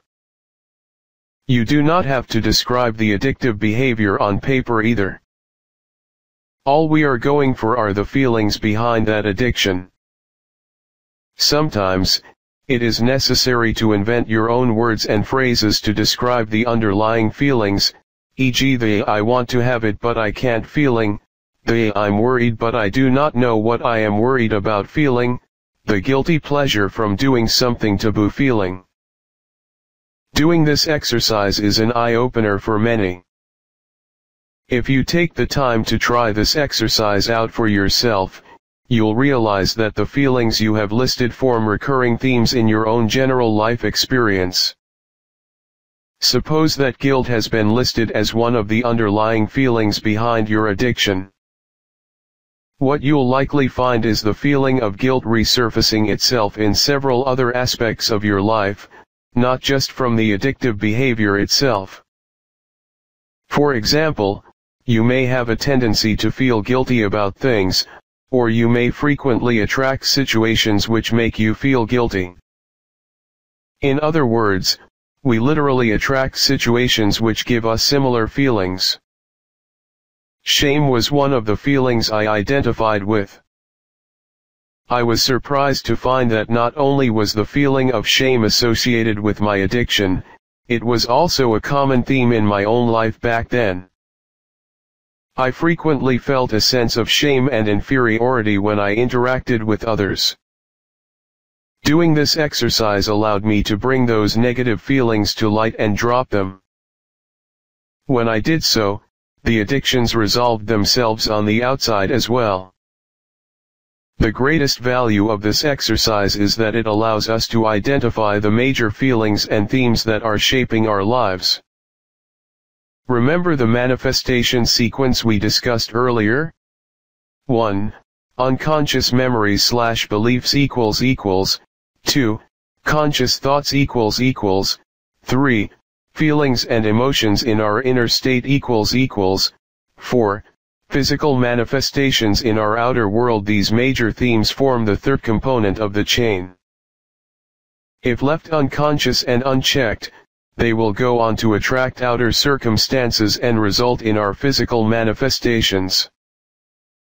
Addictive behaviors are caused by the link between 3 and 4, in which our addiction to particular feelings, 3, causes us to engage in certain actions, 4, in order to experience those feelings, thus strengthening our addiction even more.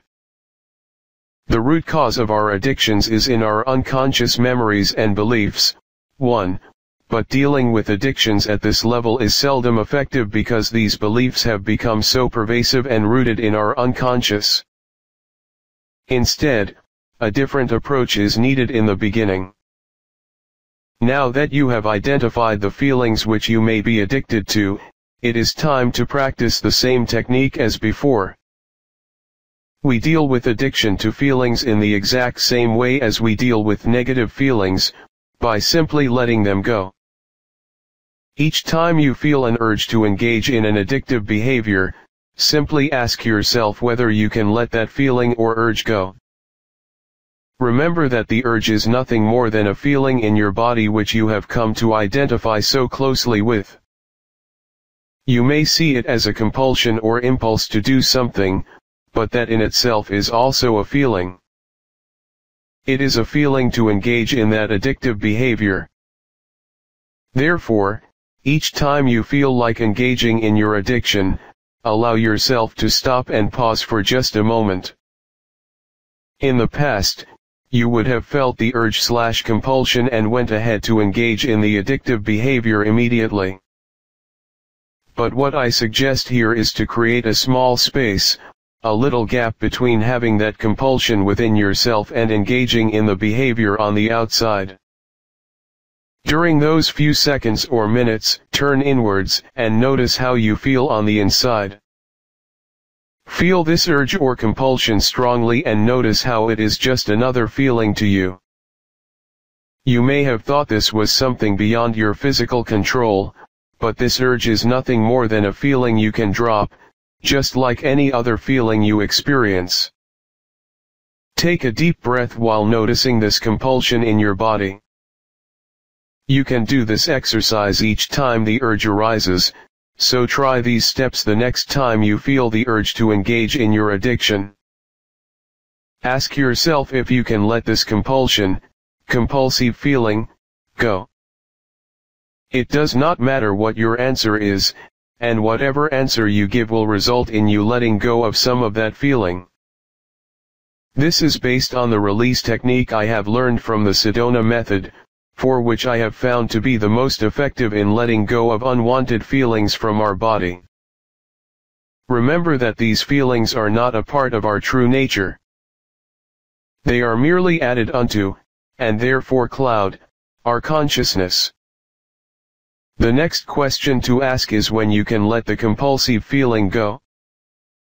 You'll recognize that you can let go of the compulsive feeling right now, and that there is no need to hold on to it for any longer.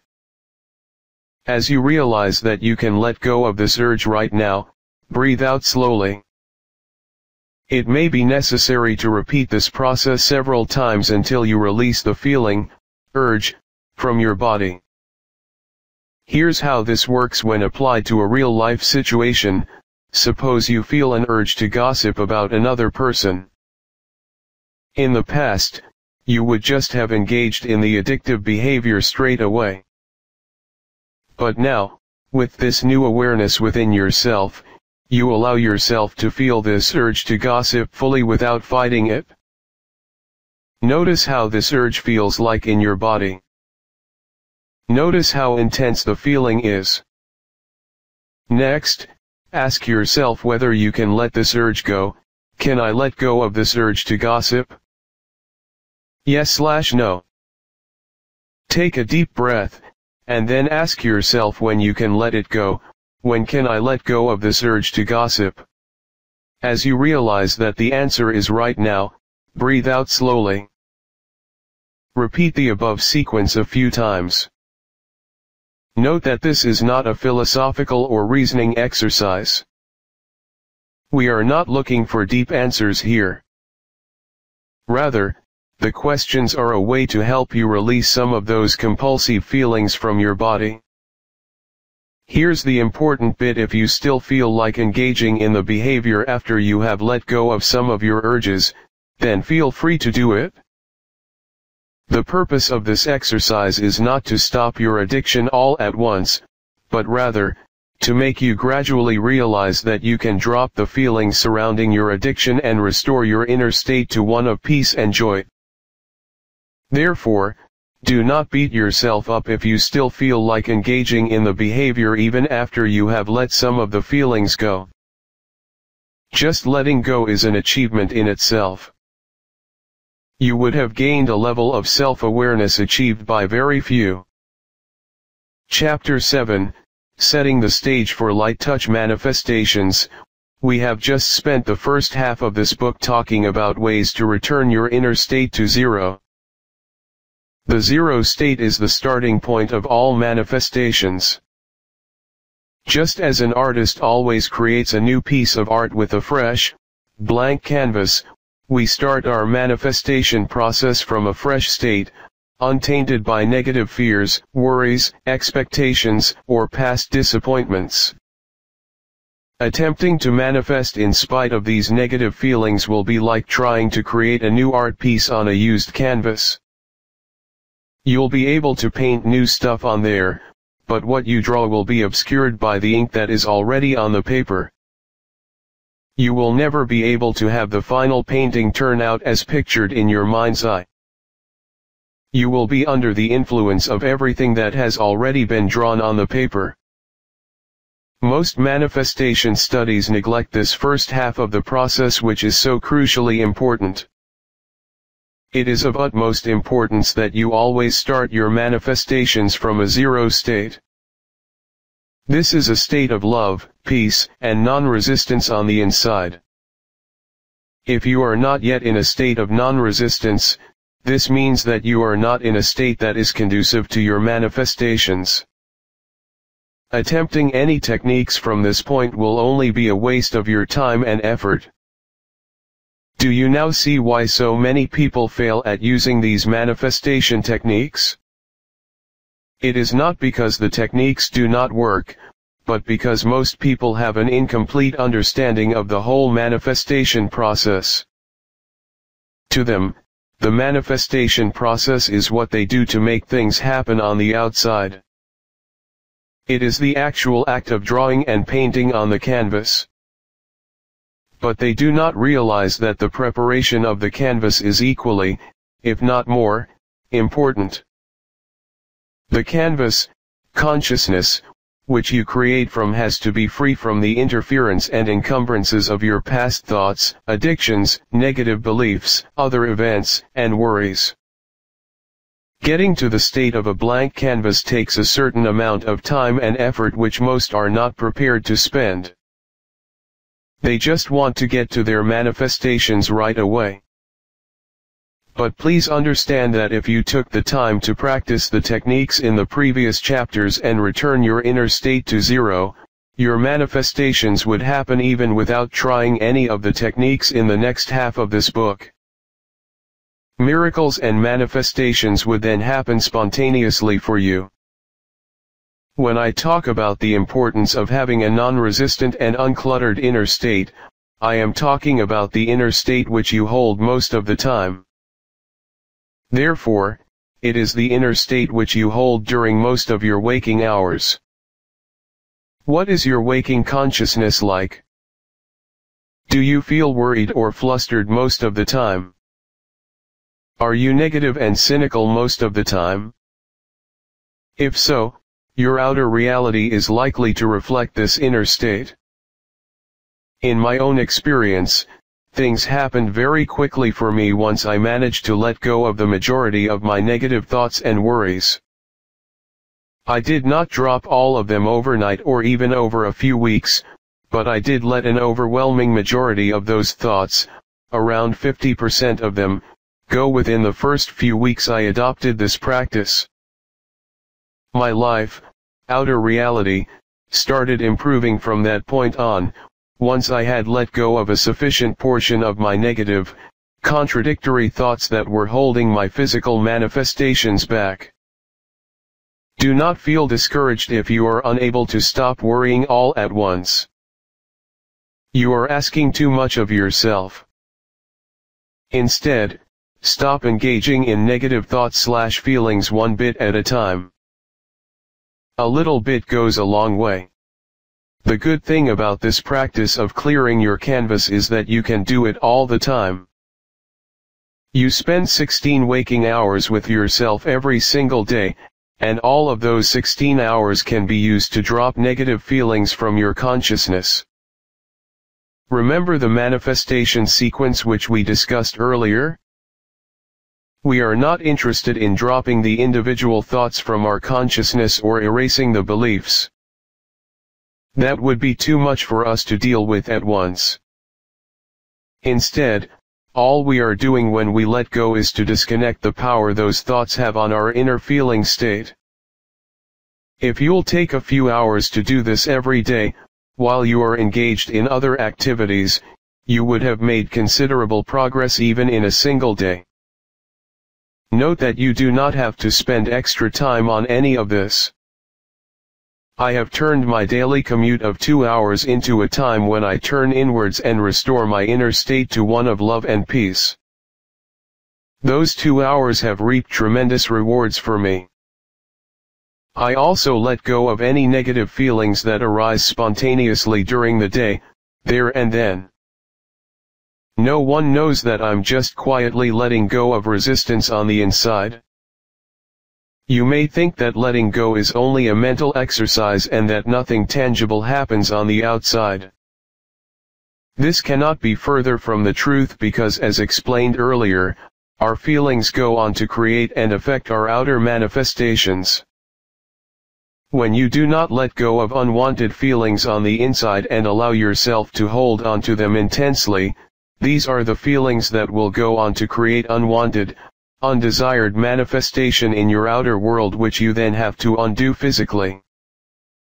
Therefore, it is of utmost importance to stop your unwanted future manifestations at the level of your feelings instead of at a physical level. Alright. Hopefully I have convinced you about the importance of doing the inner work. So let's assume that you have done all the inner work necessary up to this point. It is now time to practice some light touch manifestations.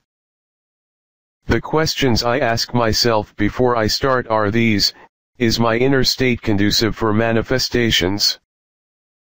Is my inner state non-resistant? Is my inner state free from negative thoughts, worries, and fears? After I ask these questions, I immediately turn my conscious attention and focus inwards. Close your eyes if necessary and feel what is happening on the inside. I also take 3 deep breaths, breathing out slowly each time. You don't have to strain or search too hard for your feelings. Your inner feelings will present themselves readily to you the moment you focus inwards. Notice what is there. Sometimes I notice that I have a lingering negative feeling, which feels like some sort of an uneasiness or an unsettling feeling. It is important that you do not ignore any of these feelings in your inner state. They are there for a reason, so we should address them in order to let them go. There are some manifestation teachings that ask you to conjure up and flood yourself with positive feelings that are so intense, they overwhelm any of the negative feelings you feel on the inside. But those feelings are still there. You just cannot feel them in the moment. It is of greater value to acknowledge and let those negative feelings go rather than to distract yourself with those conjured positive feelings. Suppose that you feel a sense of uneasiness on the inside. Gently place your awareness on this sense of uneasiness. You'll become more aware of this sense of uneasiness, and at the same time silently ask yourself where or what this feeling is from. Once again, do not strain to get an answer or allow your mind to throw up different logical possibilities. This is not an academic reasoning exercise here. We are not trying to throw up possible reasons as to why we are feeling this way. Rather, we are going for that sense of inner knowing. You will realize when you ask gently that you can immediately tell where that sense of uneasiness is from. It can either be due to a specific event that is occurring in your life or from a general sense of worry about something. In either case, your mind will reveal to you the information you need to know perfectly. After all, it is the mind that is causing you to feel this sense of worry. Sometimes, the mind will let you know it is worried about nothing in particular, and that it is just a general sense of worry. That's a possibility as well, since our ego minds have been conditioned to keep us safe by worrying about the future. Suppose you realize that the sense of uneasiness is about your financial situation. What you can then do is to ask yourself the questions from the previous chapters and let go of the worried feelings in the moment. 1. Can I let go of this uneasiness about my financial situation? Yes/no. 2. Would I let go of this uneasiness about my financial situation? Yes/no. 3. When can I let go of this uneasiness about my financial situation? Once again, these 3 questions are from the Sedona method, and I have found them to be very helpful in guiding me to let go. I have also found that it helps to be specific about the feelings we are trying to let go of, which is why I usually add the source of those feelings as well. It may be necessary to go through a few rounds of the questions to release those negative feelings and restore my inner state back to zero. I only proceed when I have let go of all my feelings of uneasiness in the moment. If there is more than one negative feeling in your inner state, you repeat the process above with each negative feeling by first asking where that negative feeling is from, and then by letting the feeling go. On certain occasions, I have found my negative feelings to be a general sense of worry about the future. In that case, I would identify it as this general worry about the future. Your question would then be, can I let go of this general worry about the future, and so on. Do not rush through this initial stage, as it is important to get your inner state down to zero before proceeding. These subtle negative feelings which you detect in your inner state are commonly referred to by Abraham Hicks as resistance in our physical vibrations. Sometimes this resistance can be very subtle, in which they present themselves as slight, lingering feelings of uneasiness or discord that we barely notice. At other times, these resistant feelings are more obvious in the form of negative thoughts running through our heads. It is important to let go of any resistance once we detect them. If this resistance is allowed to linger in our consciousness, they will go on to affect our physical manifestations and may even result in various physical ailments. The most magical thing happens once you pinpoint and let go of all the lingering feelings in your inner state. When your consciousness is clear and pristine, you immediately feel an inner sense of spontaneous well-being and joy. It's the feeling that everything is well, and that everything is so wonderfully perfect in the moment. With your eyes still closed, bask in these wonderful feelings of warmth and happiness. I often feel this as an intense yet gentle feeling of joy and excitement welling up inside of me, with goosebumps breaking out all over my body. When you return your inner state to one of zero, unclouded by negative feelings, you start to perceive your world from the perspective of the universe. This is a state of pure beingness, being the magnificent being that you are supposed to be without the restrictions imposed by your negative limiting beliefs. This is an unlimited state where you are not restricted by any of your negative thoughts and beliefs from the past. A natural consequence of being in this state is that it is an extremely manifestative state, one in which your intentions and desires become physically manifest very quickly. But you have to first make the effort to get there, and the universe will take care of the rest. Chapter 8, Light Touch Manifestation Points. Congratulations! You have reached an important milestone in this book. If you have followed along as I described the various exercises to let go and return your inner state to zero, you are in a very good position to continue that inner work as we move on to the second part of the book. None of what we cover next will work if your inner state is not mostly free from your negative feelings and thoughts. You really have to cultivate your inner state first before magic and miracles can happen on the outside. Please understand that if there are any shortcuts to manifestations, then the steps described in this book will be the closest to what you find. After trying literally thousands of techniques over the years and wondering why nothing was happening in my life, I finally realized the importance of our inner state, and the role it played in our outer manifestations. Are you ready? Let's begin. First, we will cover the basics of light touch manifestations, in which I'll illustrate the broader principles. After you have understood these broad principles, you are free to make your own rules as you go along, in line with your desires and preferences.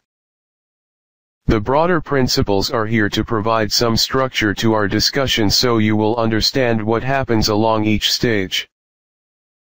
Let's get started. We have established earlier, in the first half of this book, that it is important to first get yourself into a manifestative state. This is an inner state where you feel a profound sense of peace, love, and joy. However, this sense of peace is not conjured or forced.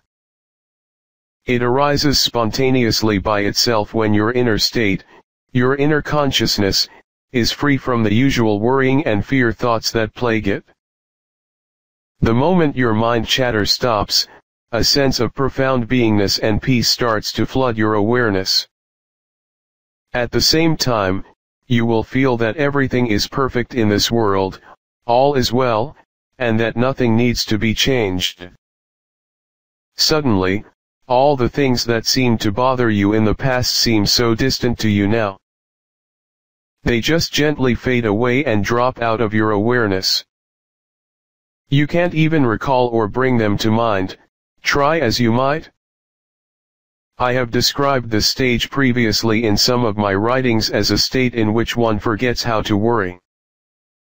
This is the blank canvas which we will be creating from. All of our creations and manifestations start from an intention. As I've described in my book Dollars Flow to Me Easily, the universe keeps perfect records of our intentions and desires. Thus, there is no need to repeat our intentions over and over again to the universe in the hope that we will send a clear signal. There are no signals to send, simply because the universe keeps perfect and precise records of all our intentions and desires, waiting to deliver them to us at the precise moment. When our canvas is not blank, we are creating unconsciously. What we create unconsciously is often negative, as we will create in line with the fear/worrisome thoughts that appear spontaneously in our awareness.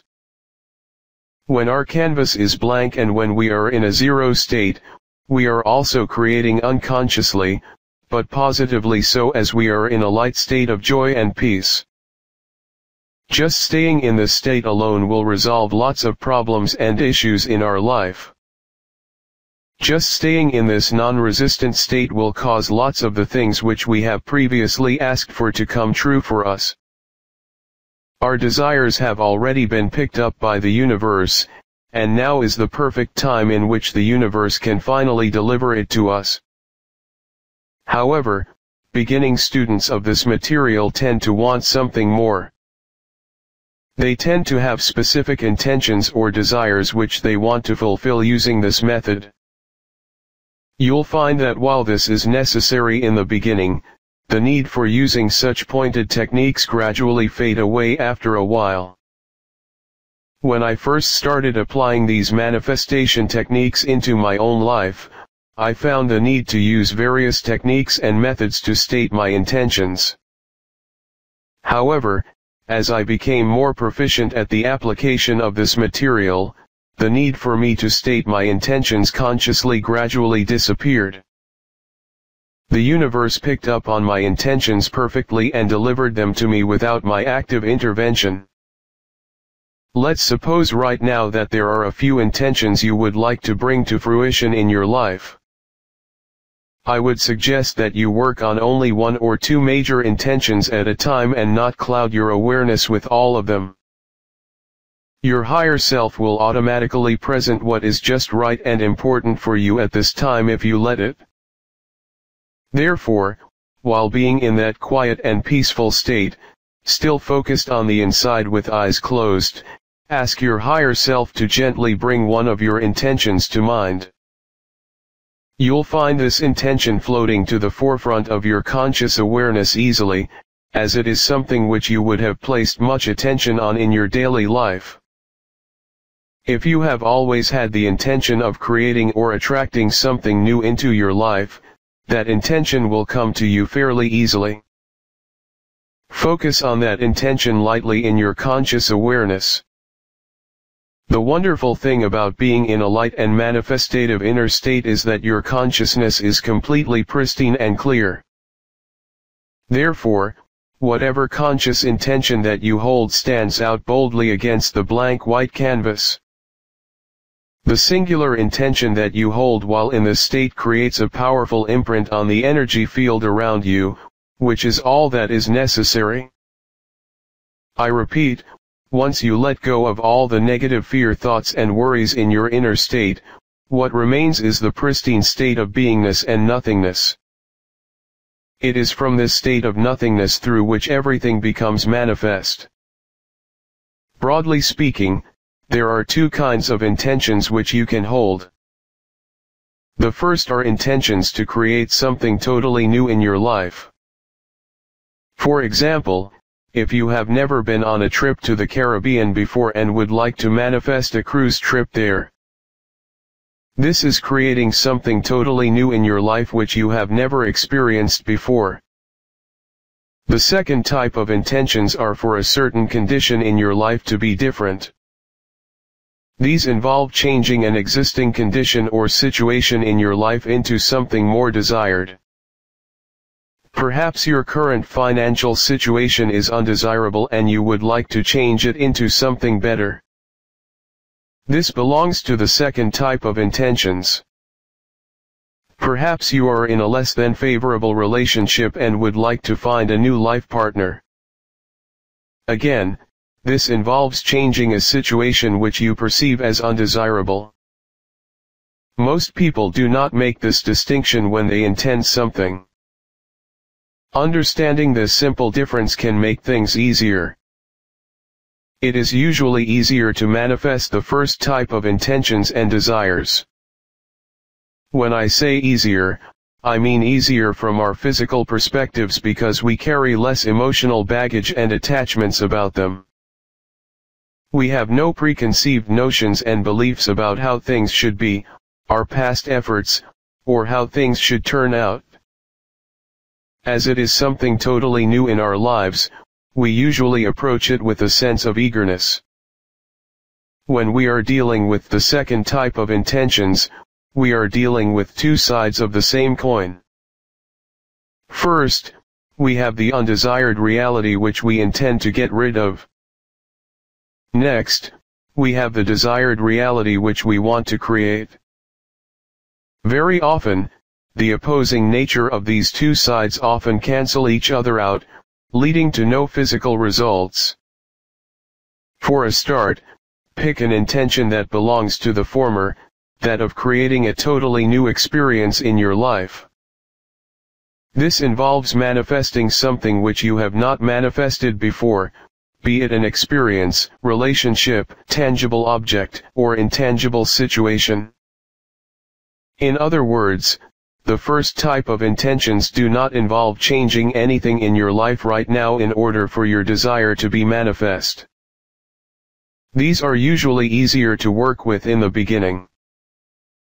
As mentioned, we make an imprint on the universal energy field by first becoming very still, getting our inner states down to zero and then holding an intention lightly in our minds. It is important here to take a light touch. Here's the difference between taking a light touch and using a heavy-handed approach. If you are using even the slightest force, then you are not taking a light touch. If you are trying, then you are not taking a light touch.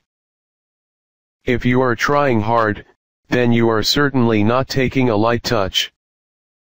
When one takes a light touch, there is no effort or trying involved. You just do it very lightly. Therefore, when we hold an intention in our consciousness with a light touch, we just bring it to mind very gently and hold it there without forcing things one way or another, and without expecting things to be one way or another. How do we represent an intention in our conscious awareness? There are several different ways to do it, so experiment to find one that works best for you. Abraham Hicks has taught that you can choose any point/stage in the fulfillment of your desire and then just visualize that. Let's suppose that you wish to manifest a Caribbean cruise trip. The end result, final manifestation, is seeing yourself on board the cruise ship itself. Therefore, you can hold a mental picture of yourself having a good time on the cruise. But that is not the only manifestation point which you can use. There is an infinite number of manifestation points available, one of which will feel right and appropriate for you. For example, how about walking out of the tour agency with your tickets in hand? That is another possible manifestation point which you can use. How about telling your friend that you have booked your tickets, and are setting off on a particular date? How about marking the date on your calendar and setting an auto-reply on your email? If you look closely enough, you'll find a myriad of manifestation points which you can use to represent your intention. Therefore, there is no need to always use the final end result as the starting point for the creative process. Any point in the middle will work just as well. Sometimes, choosing an end state may feel too distant for us. I have found that very often, I do not know the exact details of how things will look like when the physical manifestation happens, so I may actually add a sense of confusion into the vibrational mix if I attempt to imagine how things will look like when they are finally manifested. Remember that anytime you feel that you're trying hard, for example trying hard to come up with the details, you're not taking a light touch. That is when you should choose an alternative manifestation point that feels right for you. Once you have selected an appropriate, or a few, manifestation points, feel the feelings of completion and assurance that you will feel at each of these manifestation points. Again, if you need to try hard to conjure up those feelings, then you are not taking a light touch. So what you can do is to select another manifestation point, probably closer to the present moment, that feels more realistic to you. Can you see what we are doing here? Instead of always stubbornly visualizing the end result of our manifestations, we can just as easily pick an intermediate point that lies in between our now moment and the manifestation point. Any one of these points will work as long as you can associate with them. We've all had the experience of booking tickets with the tour agent and being in their office, so why not use that as your manifestation point instead of the Caribbean cruise experience, which may be totally new to you? Choose any manifestation point that suits you best. Once you have identified a manifestation point, feel the feelings associated with that point. How will you feel when you reach that point? How will you feel when you are there? The feeling state is what we are going for here. This feeling state gives you inner confirmation that the physical manifestation is inevitable and on its way. Pick an appropriate manifestation point that evokes these feelings for you. What you do to make an imprint on the energy field is to gently bring this intention to mind, and then feel the feelings associated with that manifestation point. At the same time, it helps if you hold a mental picture, or play a mental movie, related to that manifestation point. Once again, if you feel a need to try hard to picture any of these, you're trying too hard. Let go and take a lighter touch. There should be no effort needed in any of this. The images and feelings should come spontaneously to you. After you have immersed yourself in the feelings associated with your manifestation point, drop the intention from your mind.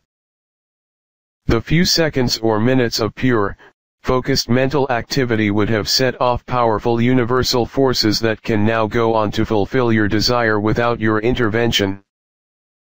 There is nothing more you have to do except to drop the intention completely from your mind and go back to a state of zero. If you find yourself clinging on to your earlier intention or worried about whether you have held that intention long enough, then you're trying too hard and probably still attached to the outcome. Let all of that go. Here are a summary of the steps to shape the energy field around you. 1. Pick an intention that involves creating something totally new for you, one that does not involve changing/replacing something in your existing reality. 2. See if you can sum the intention up in one feeling. To do so, you may first need to identify a suitable manifestation point. There is an infinite number of manifestation points you can use.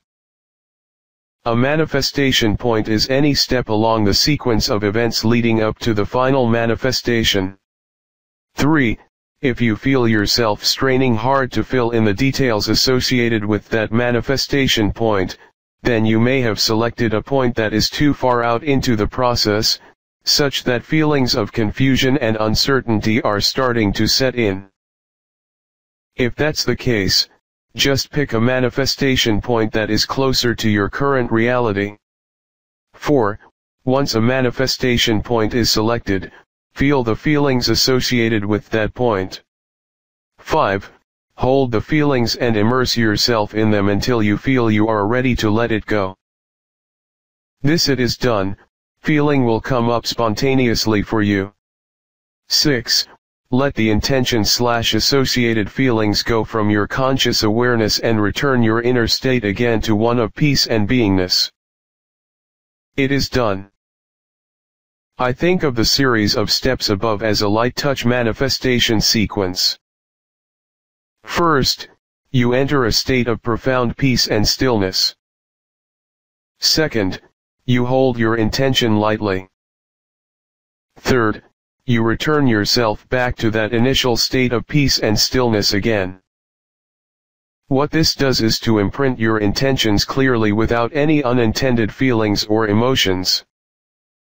If you were to go directly from one intention to the next, or from your intention back to your waking consciousness, there may be residual feelings and emotions that are carried over to your intention or even back to your waking state.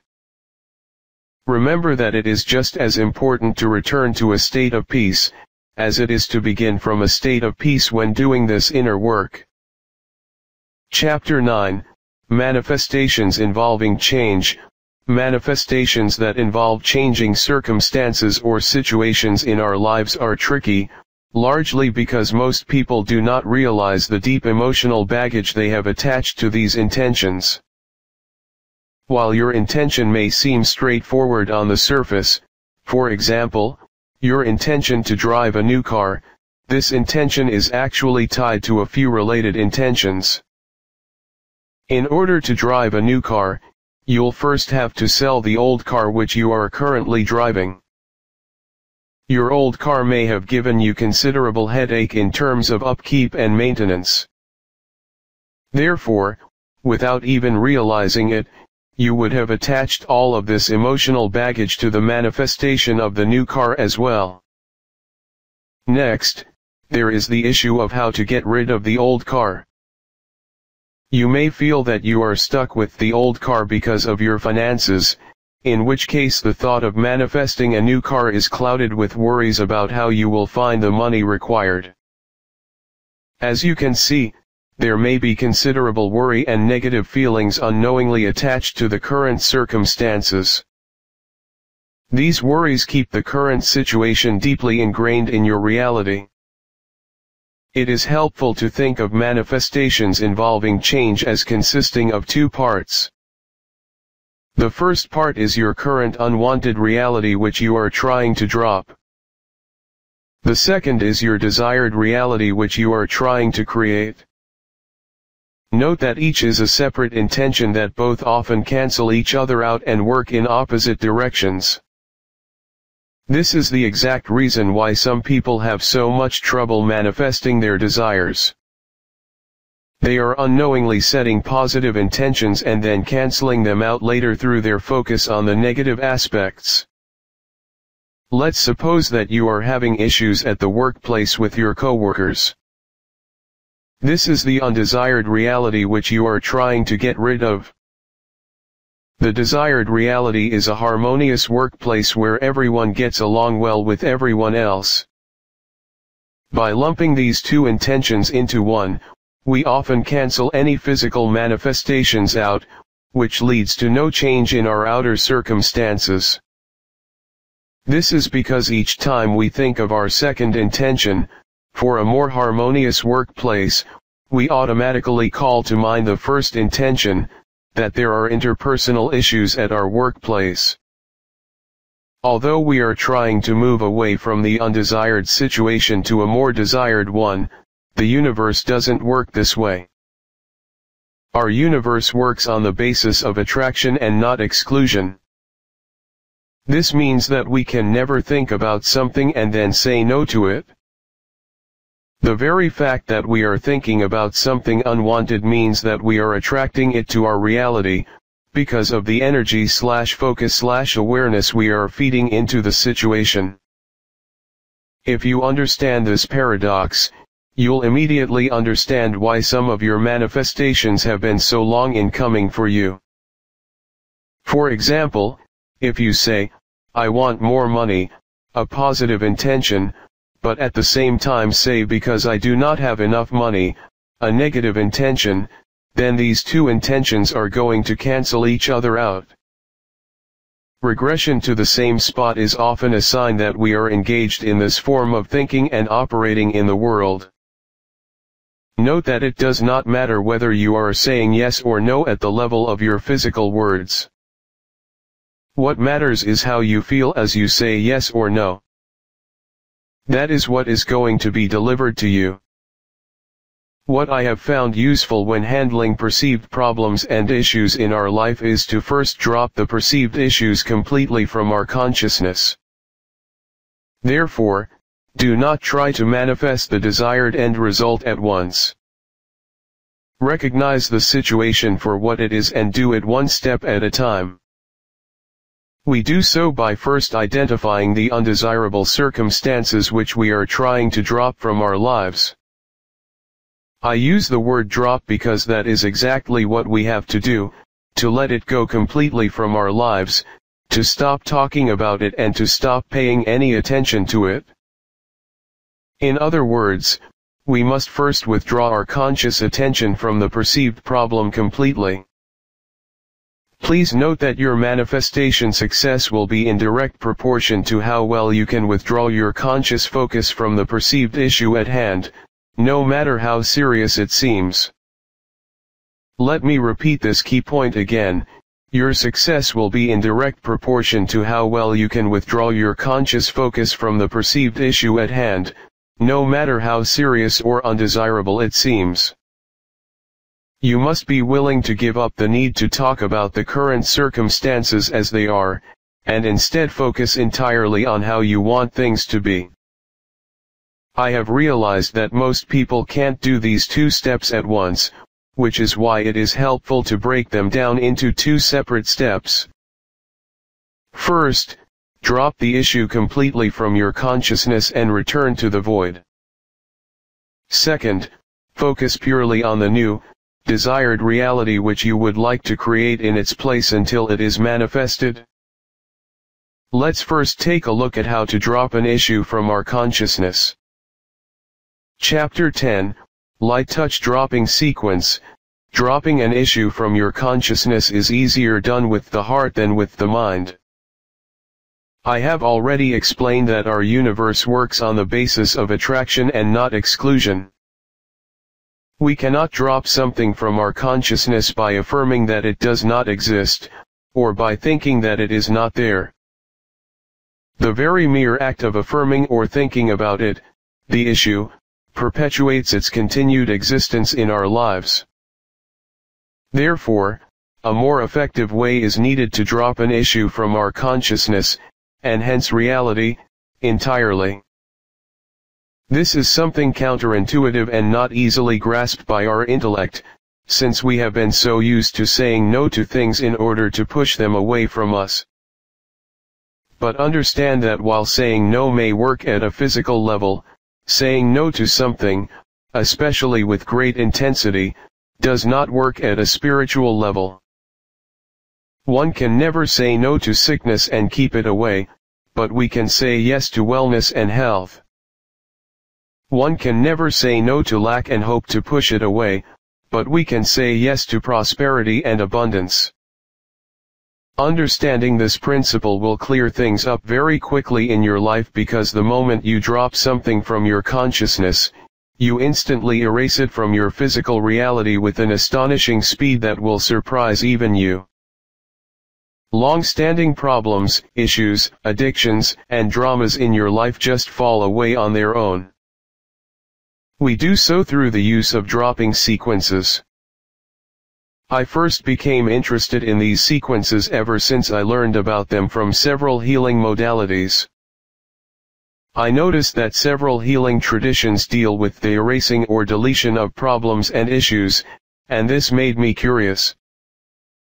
For example, the Hawaiian Ho'oponopono spiritual healing tradition, popularized by Dr. Ihilikala Hulen and his co-author Joe Vitale from The Secret, revolves around the use of strange, or even seemingly absurd clearing/cleaning processes. One such clearing process is to repeat the phrases "thank you," "I love you," "I am sorry," and "please forgive me" over and over again. These phrases are not repeated or said out loud to anyone in particular. Instead, they are repeated silently over and over again to oneself to erase the source of the problem in our subconscious. Another cleaning procedure, which many find absurd, is to simply use the eraser end of an unsharpened pencil to tap on whatever we are trying to clean while mentally repeating the word dewdrop. This will clean everything that is associated with the object and issue. Other healing modalities such as matrix energetics and the Yun method work along the same lines. The first issue that most people come up against when they learn about these healing modalities is the counterintuitive manner in which they work. The results simply cannot be explained by logic, or can they? To the uninitiated, the results are magical. How can long-standing problems and issues be resolved overnight, or how can physical manifestations come into our lives in an instant? But to someone who understands the spiritual principles and laws behind these phenomena, you will understand that they all happen in accordance with universal laws. How can things be any other way? When you understand the true nature of your own being and of this universe, miracles are abound in your own physical life experience and you no longer feel surprised by them. The focus of the healing modalities above have been more on the healing of physical ailments and diseases. However, I have been more interested in the use of these techniques for physical manifestations. But understand that there is really no difference between a healing and a physical manifestation. A healing is a manifestation. It is a physical manifestation of wellness and health. Therefore, everything in our life is a process of manifestation and creation. We are always manifesting whether we know it or not. The simplest way to explain how this works is through the common admonishment, "Don't think of a pink elephant." In the moment you heard that statement, what did you unconsciously think of? That's right, a pink elephant. Your attention was immediately drawn to that imaginary pink elephant, even though you may not have seen a pink elephant in your mind's eye. This is the same issue we are facing here. We are trying to drop something unwanted from our lives without thinking about it. But how are we supposed to drop something without thinking about it in the first place? How do we drop lack and limitation from our life, without first thinking about that lack, and then proceeding to drop it? Or is there a way to drop it straight away without having to think about it? This is more than just a mental exercise. As mentioned earlier, if you successfully master this new way of living, you would have found a way to sidestep most of the perceived problems and issues in your life. They would just fall away by their own accord. Let me explain how. This is the dropping sequence I have designed for use with light touch manifestations.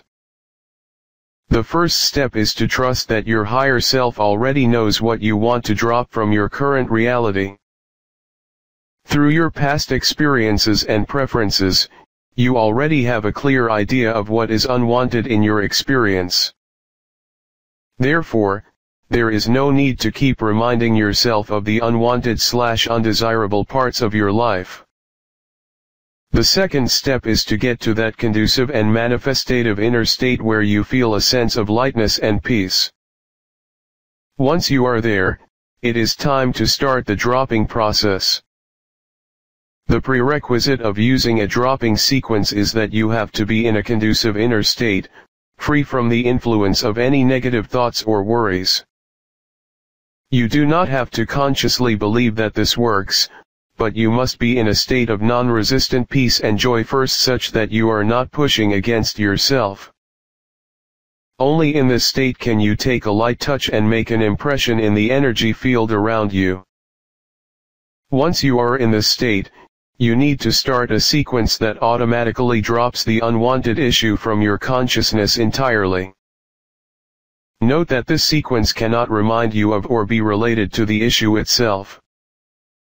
This is why several healing modalities have come up with seemingly illogical methods which involve totally unrelated and strange imageries. There is a method to their madness. It is to start the dropping process purely without calling up the problem or issue itself. You start the dropping process by gently bringing to mind a word which you have come to associate with dropping or letting go. For me, I like to use the word drop as it represents a sense of ease and effortlessness. There is no effort needed to drop anything. We just simply let go and it falls away. You can just as easily use any word that evokes the same feelings for you, so long as they do not remind you of the problem/issue itself. Pick a word that is totally unrelated to the perceived problem/issues in your life. Once I am in my peaceful inner state, I gently bring the word drop to my consciousness. This is all you have to do. What you have just done is to start the dropping sequence of dropping everything that is unwanted/undesired by you at this time. You do not even have to physically direct the process or think about what has to be dropped. Do not bring up anything about the perceived issue/problem which you are trying to solve. Do not think about any of it, or imagine the issue fully resolved in your mind's eye. That will not be necessary.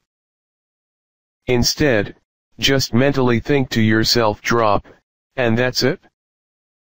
Note that there is no need to feel the issue dropping or resolving itself, because that would bring up the vibrations of that issue in your own inner state.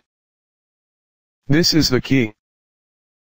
Drop, drop, drop. Just the word drop is necessary to start the dropping process. You can also use the phrase I drop what needs to be dropped to start the process, and it is done. Take note of how you feel on the inside when you use the dropping process.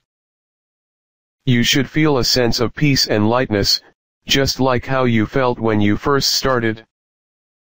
Therefore, introducing the word drop into your conscious awareness should do absolutely nothing to you.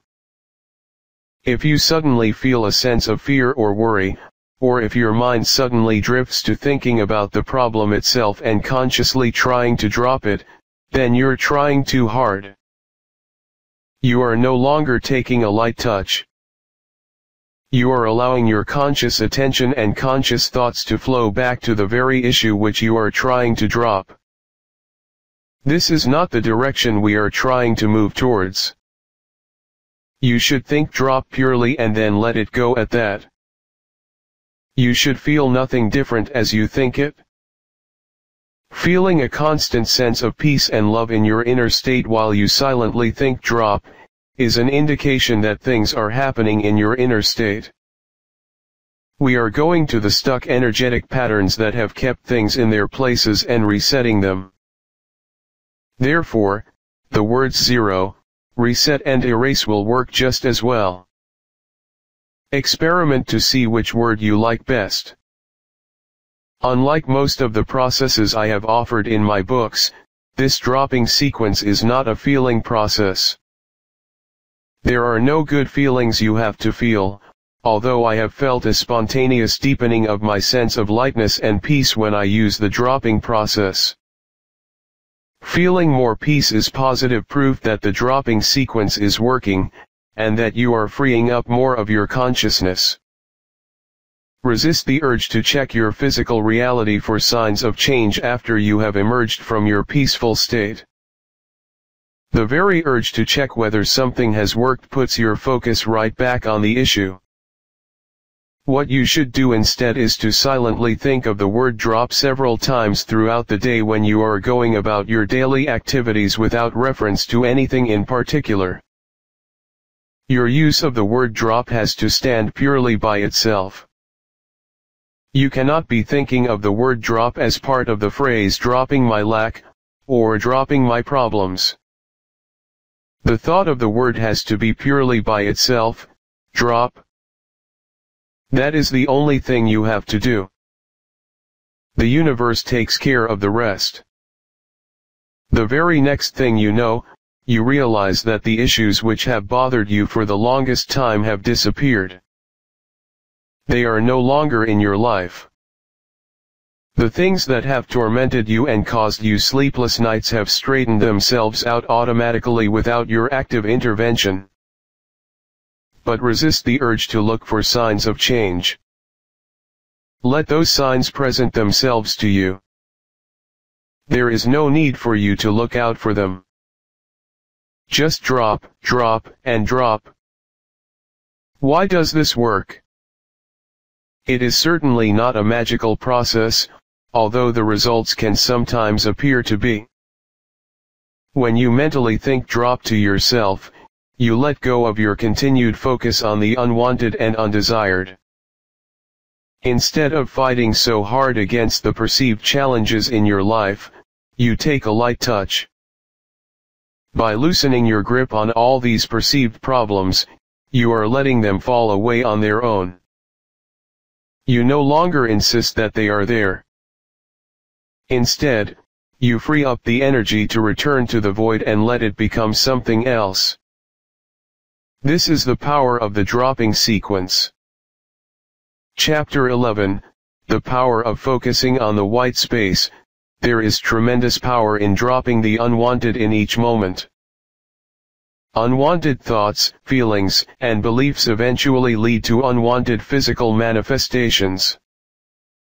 You can invoke the dropping sequence everywhere and anywhere you are.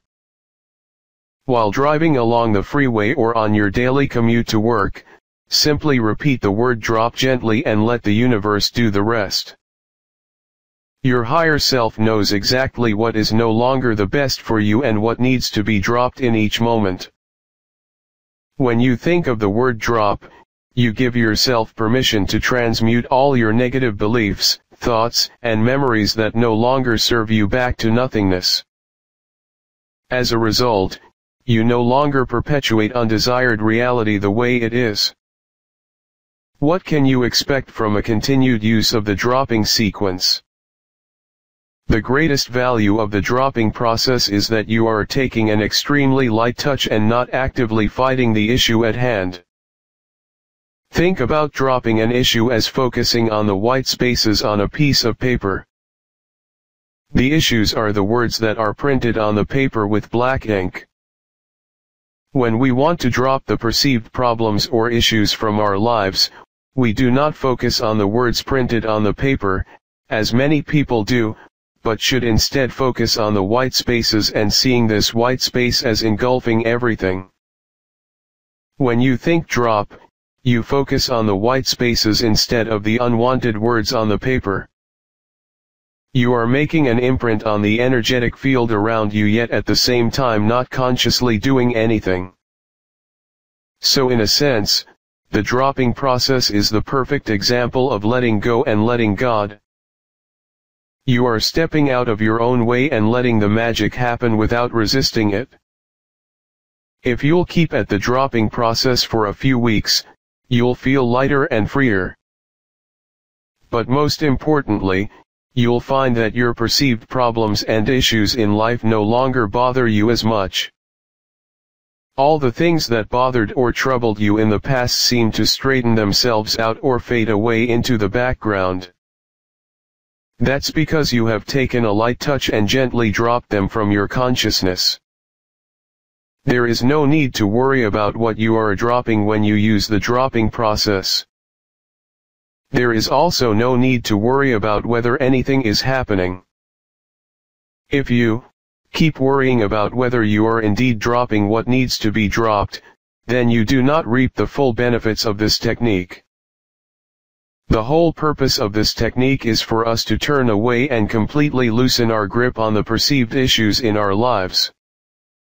Therefore, you don't have to consciously think about a problem or bring a problem to mind in order for it to be dropped.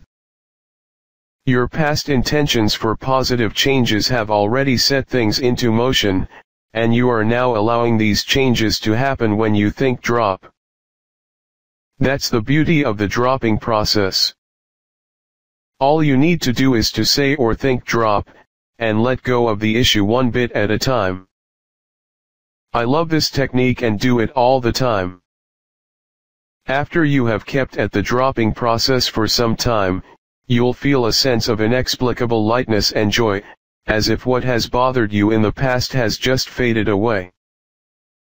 It is as if the cause of what has been bothering you for a long time has been taken away, and you will know it deeply in your beingness. You'll know and feel it so strongly that there is no need to look to the outside for physical evidence or proof. You just know that it is so, and that it is done. This is when you are ready for the next step of the process, which is to follow the steps in Chapter 8 to lightly intend a new reality for yourself. However, I can assure you that profound changes will still occur even if you do not follow the active manifestation steps in Chapter 8, if you are diligent in your application of the dropping sequence. Just dropping unwanted negative thoughts and issues from your life will automatically allow for positive changes to enter your life with very little effort. Let us take a look at the manifestation sequence and see how everything fits together. Recall that 1. Unconscious memories/beliefs == 2. Conscious thoughts == 3. Feelings and emotions in our inner state == 4. Physical manifestations in our outer world. What does the dropping sequence drop or clean up in our lives? When we start the dropping sequence, we are actually cleaning up unwanted memories, thoughts, and beliefs in our unconscious.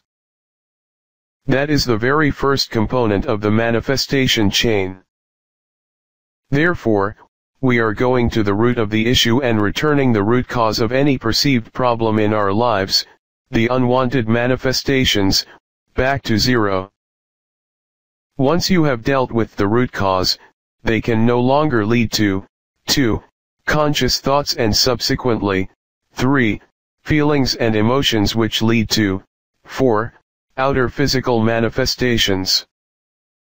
That's why the dropping process is so powerful. It dissolves the root cause of anything unwanted. The only downside of this process is that most people do not use these techniques consistently because their logical left brain cannot grasp or understand the concepts logically. To them, they can't understand how we can possibly let go of something without first calling it to mind or paying attention to it. That would be falling into the same trap as before. The moment we bring a problem to mind, we hold conscious thoughts, too, about the very issue we are trying to push away. However, since the universe does not work on the basis of exclusion, these, 2, conscious thoughts will lead to, 3, feelings and emotions which eventually lead to, 4, outer manifestations.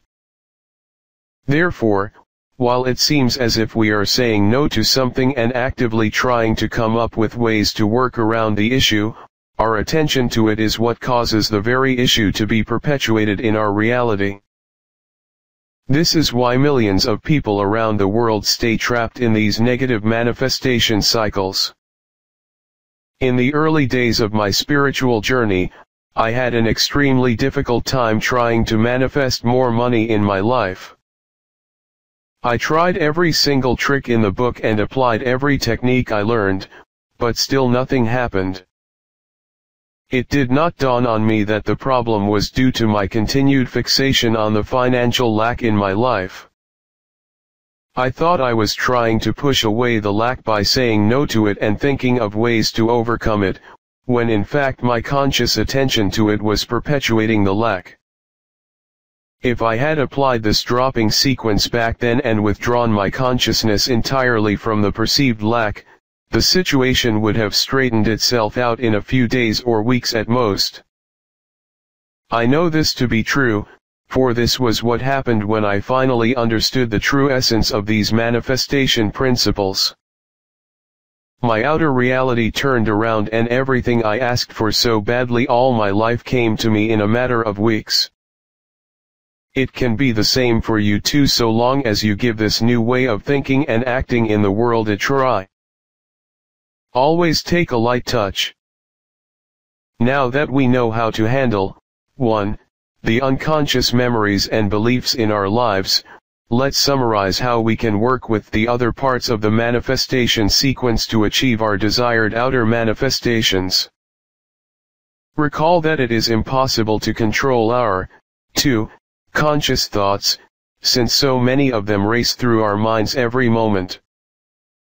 Therefore, the trick here is not to control and monitor every single thought of ours, but to simply disconnect the chain between, 2, our conscious thoughts and, 3, our feelings and emotions as a result of these thoughts. You do so by using the letting go process taught in Chapter 5. Once you have mastered the letting go process, these thoughts would no longer have any power or emotional charge over you. You would have stopped your unwanted manifestations in their tracks, like disconnecting the wires from the terminals of a battery. The battery may still be there with its massive capacity, but the electrical current is no longer flowing and can no longer inflict damage because you have disconnected the wires. This is a wonderful shortcut to freeing yourself from the influence of all your negative thoughts. The end result of all this is that you return your inner state back to one of beingness, as it has always meant to be. This is your natural state. Your inner state is no longer clouded with frivolous worries and thoughts that occupy your attention all day long, which caused your negative feelings to go into overdrive. Instead, you are now free to perceive and create from the universe's perspective. It is a wonderfully liberating state to be in when you finally realize that you are free, and have always been. Free from your negative problems and worries, but most importantly, free to create reality in whatever way you desire. If you apply the techniques taught in this book consistently for the next few weeks, you'll gradually come to realize the true cause of both the wanted and unwanted manifestations in your life. You'll no longer be a victim of circumstances or blind luck. Instead, you'll know what exactly is causing reality to be the way it is on the outside and how to correct it on the inside. With this new understanding, No situation in life can faze you, for you can always pinpoint their exact cause and work to drop anything unwanted from your life experience at once. It is my intention that you'll be able to reach this easy, effortless state in just a few weeks of intentionally applying this material. There is truly no limit to how good life gets, and I invite you to experience the power of light touch manifestations starting today. Drop, and it is done.